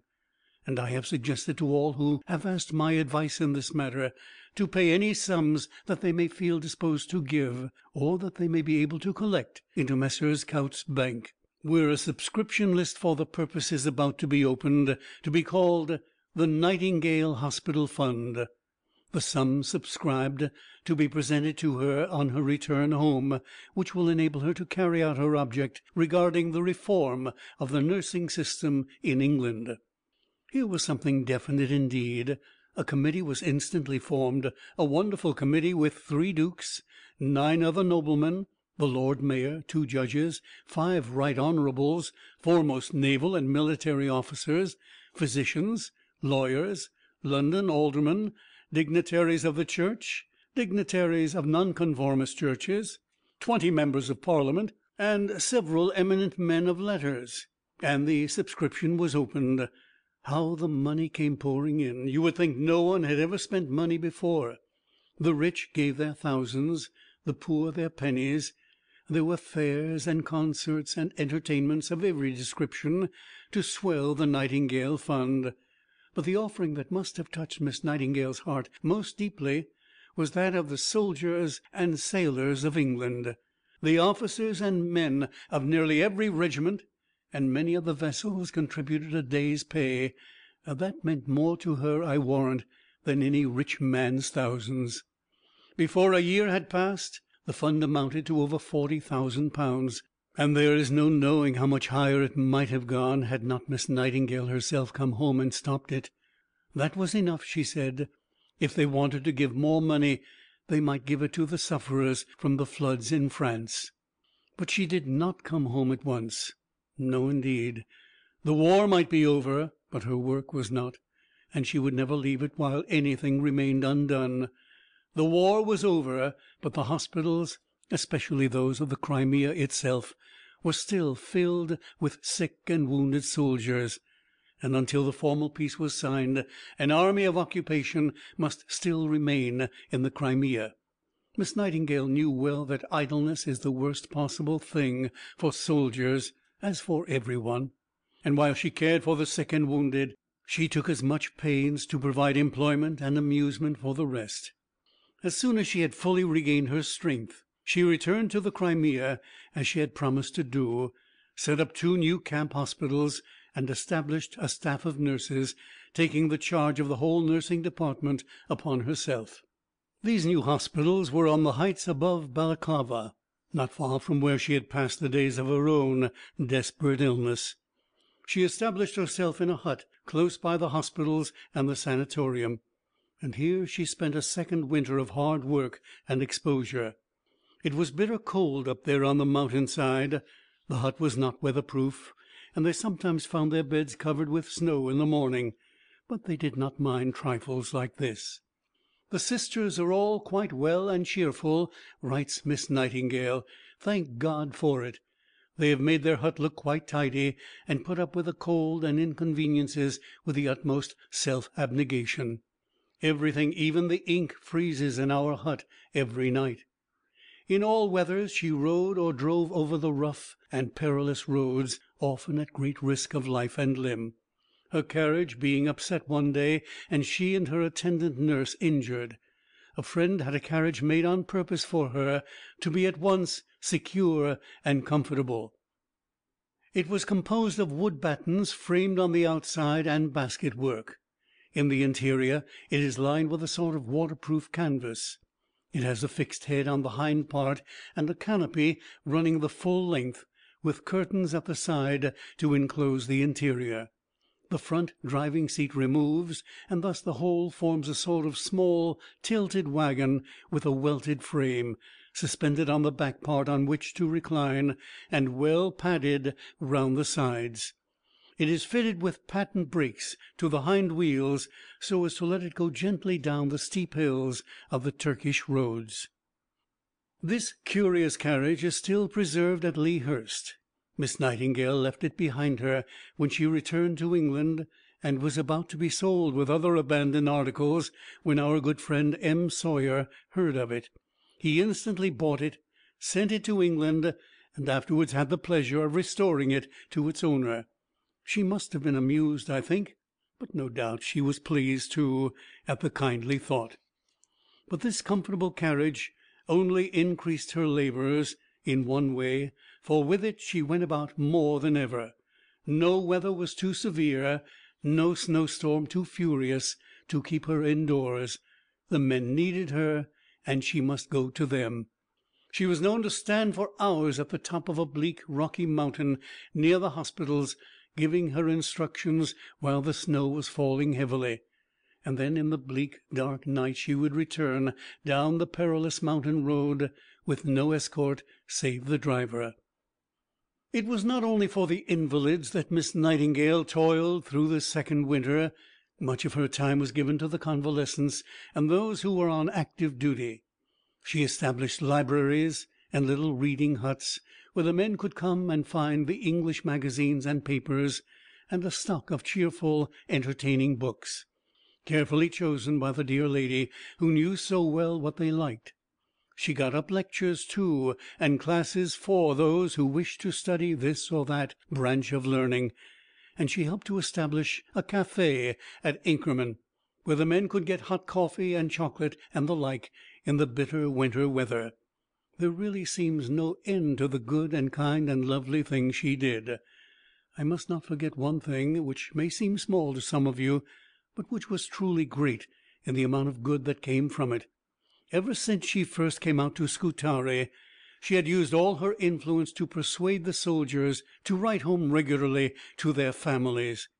The sick lads in the hospital learned that if they would write a letter, just 2 or 3 lines, to tell mother or sister that they were alive and doing well, and would send it to the Lady in Chief, she would put a stamp on it and speed it on its way.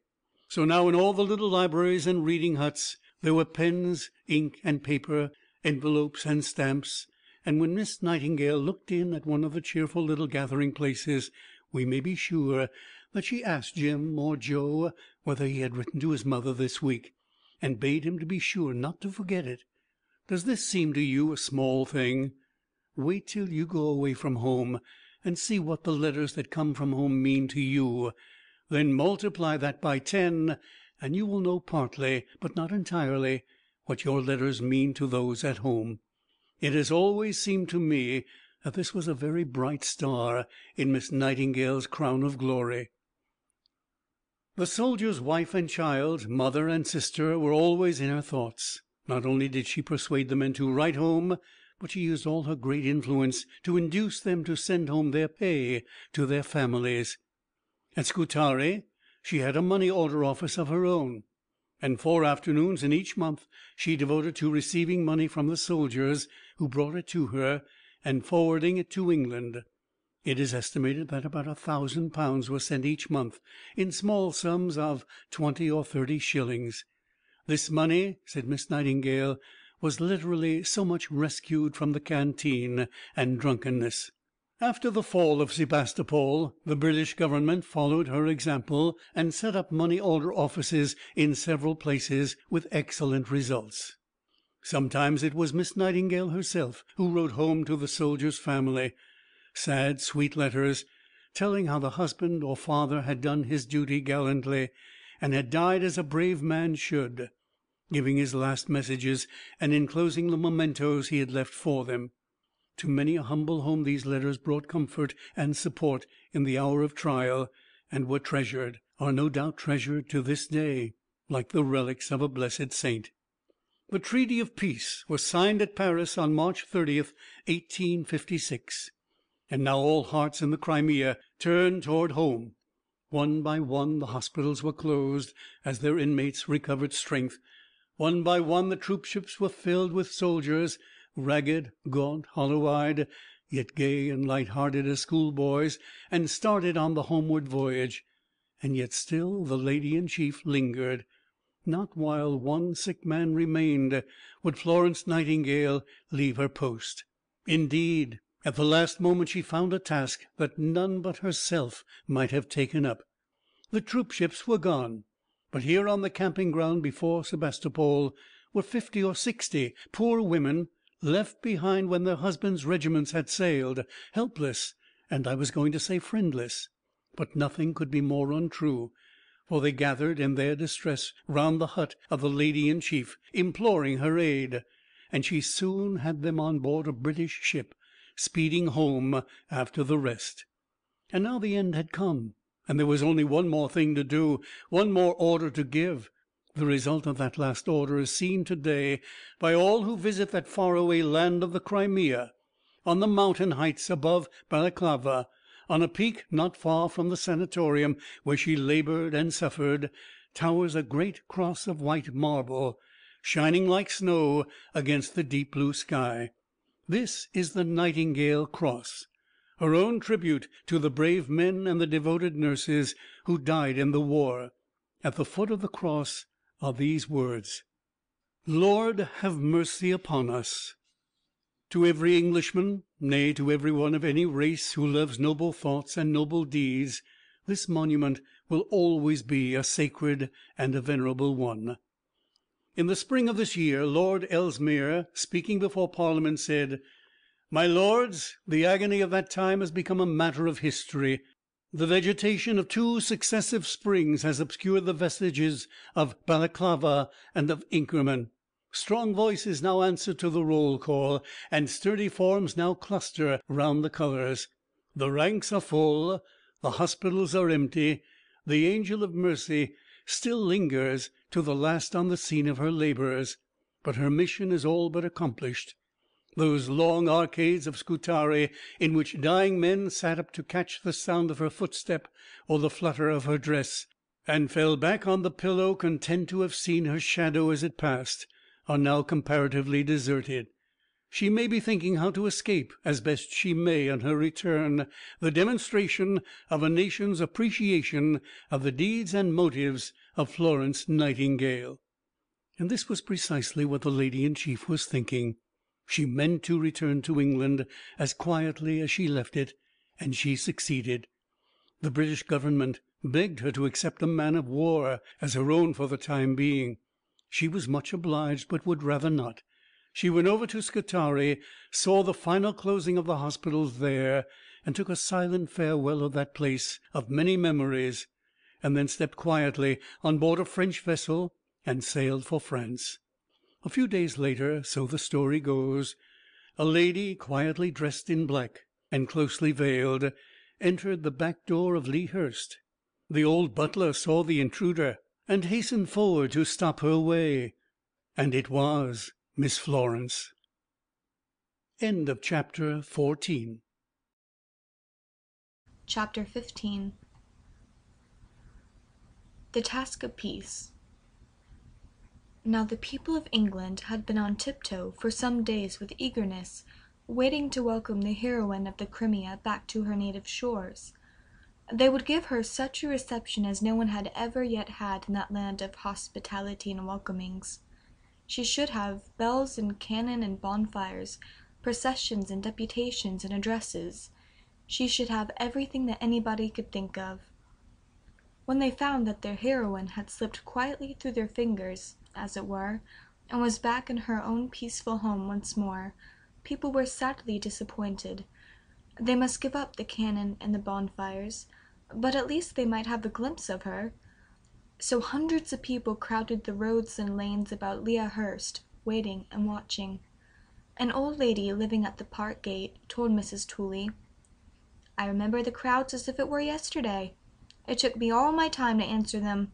Folks came in carriages and on foot, and there was titled people among them, and a lot of soldiers, some of them without arms and legs, who had been nursed by Miss Florence in the hospital. And I remember one man who had been shot through both eyes coming and asking to see Miss Florence. But not 10 out of the hundreds who came got a glimpse of her. If they wanted help about their pensions, they were told to put it down in writing, and Miss Florence's maid came with an answer. Of course she was willing to help everybody, but it stood to reason she could not receive them all. Why, the park wouldn't have held all the folks that came, and besides, the old squire wouldn't have his daughter made a staring stock of." After the first disappointment, which after all was perfectly natural, all sensible people realized how weary Miss Nightingale must be after her tremendous labors, and how much she must need rest. All who knew her, too, knew that she never could abide public demonstrations, so they left her in peace and began sending her things to show their gratitude in a different way. The first gift of this kind she had received before she left the Crimea from good Queen Victoria herself. This was the Nightingale jewel, as it is called, a ruby red enamel cross in a white field, encircled by a black band with the words, "Blessed are the merciful." The letters V.R., surmounted by a crown in diamonds, are impressed upon the center of the cross. Green enamel branches of palm, tipped with gold, form the framework of the shield, while around their stems is a riband of blue enamel, with the single word Crimea. On the top are 3 brilliant stars of diamonds. On the back is an inscription written by the Queen. Another gift received on the scene of her labors was a magnificent diamond bracelet sent her by the Sultan of Turkey. I do not know of any more jewels, but 2 gifts that Miss Nightingale prized highly were a fine case of cutlery sent her by the workmen of Sheffield, each knife blade inscribed with the words, "Presented to Florence Nightingale, 1857," and the silver-bound oak case inlaid with a representation of the Good Samaritan, and a beautiful pearl-inlaid writing desk presented by her friends and neighbors near Lea Hurst. All those things were very touching. Still more touching were the letters that came from all over the country, thanking and blessing her for all she had done. Truly it was a happy homecoming. Miss Nightingale knew that she was very, very weary. She realized that she must have a long rest, but she little thought how long it must be. She and all her friends thought that after a few months she would be able to take up again the work she so loved, and become the active leader in introducing the new methods of nursing into England. But the months passed and grew from few to many, and still her strength did not return.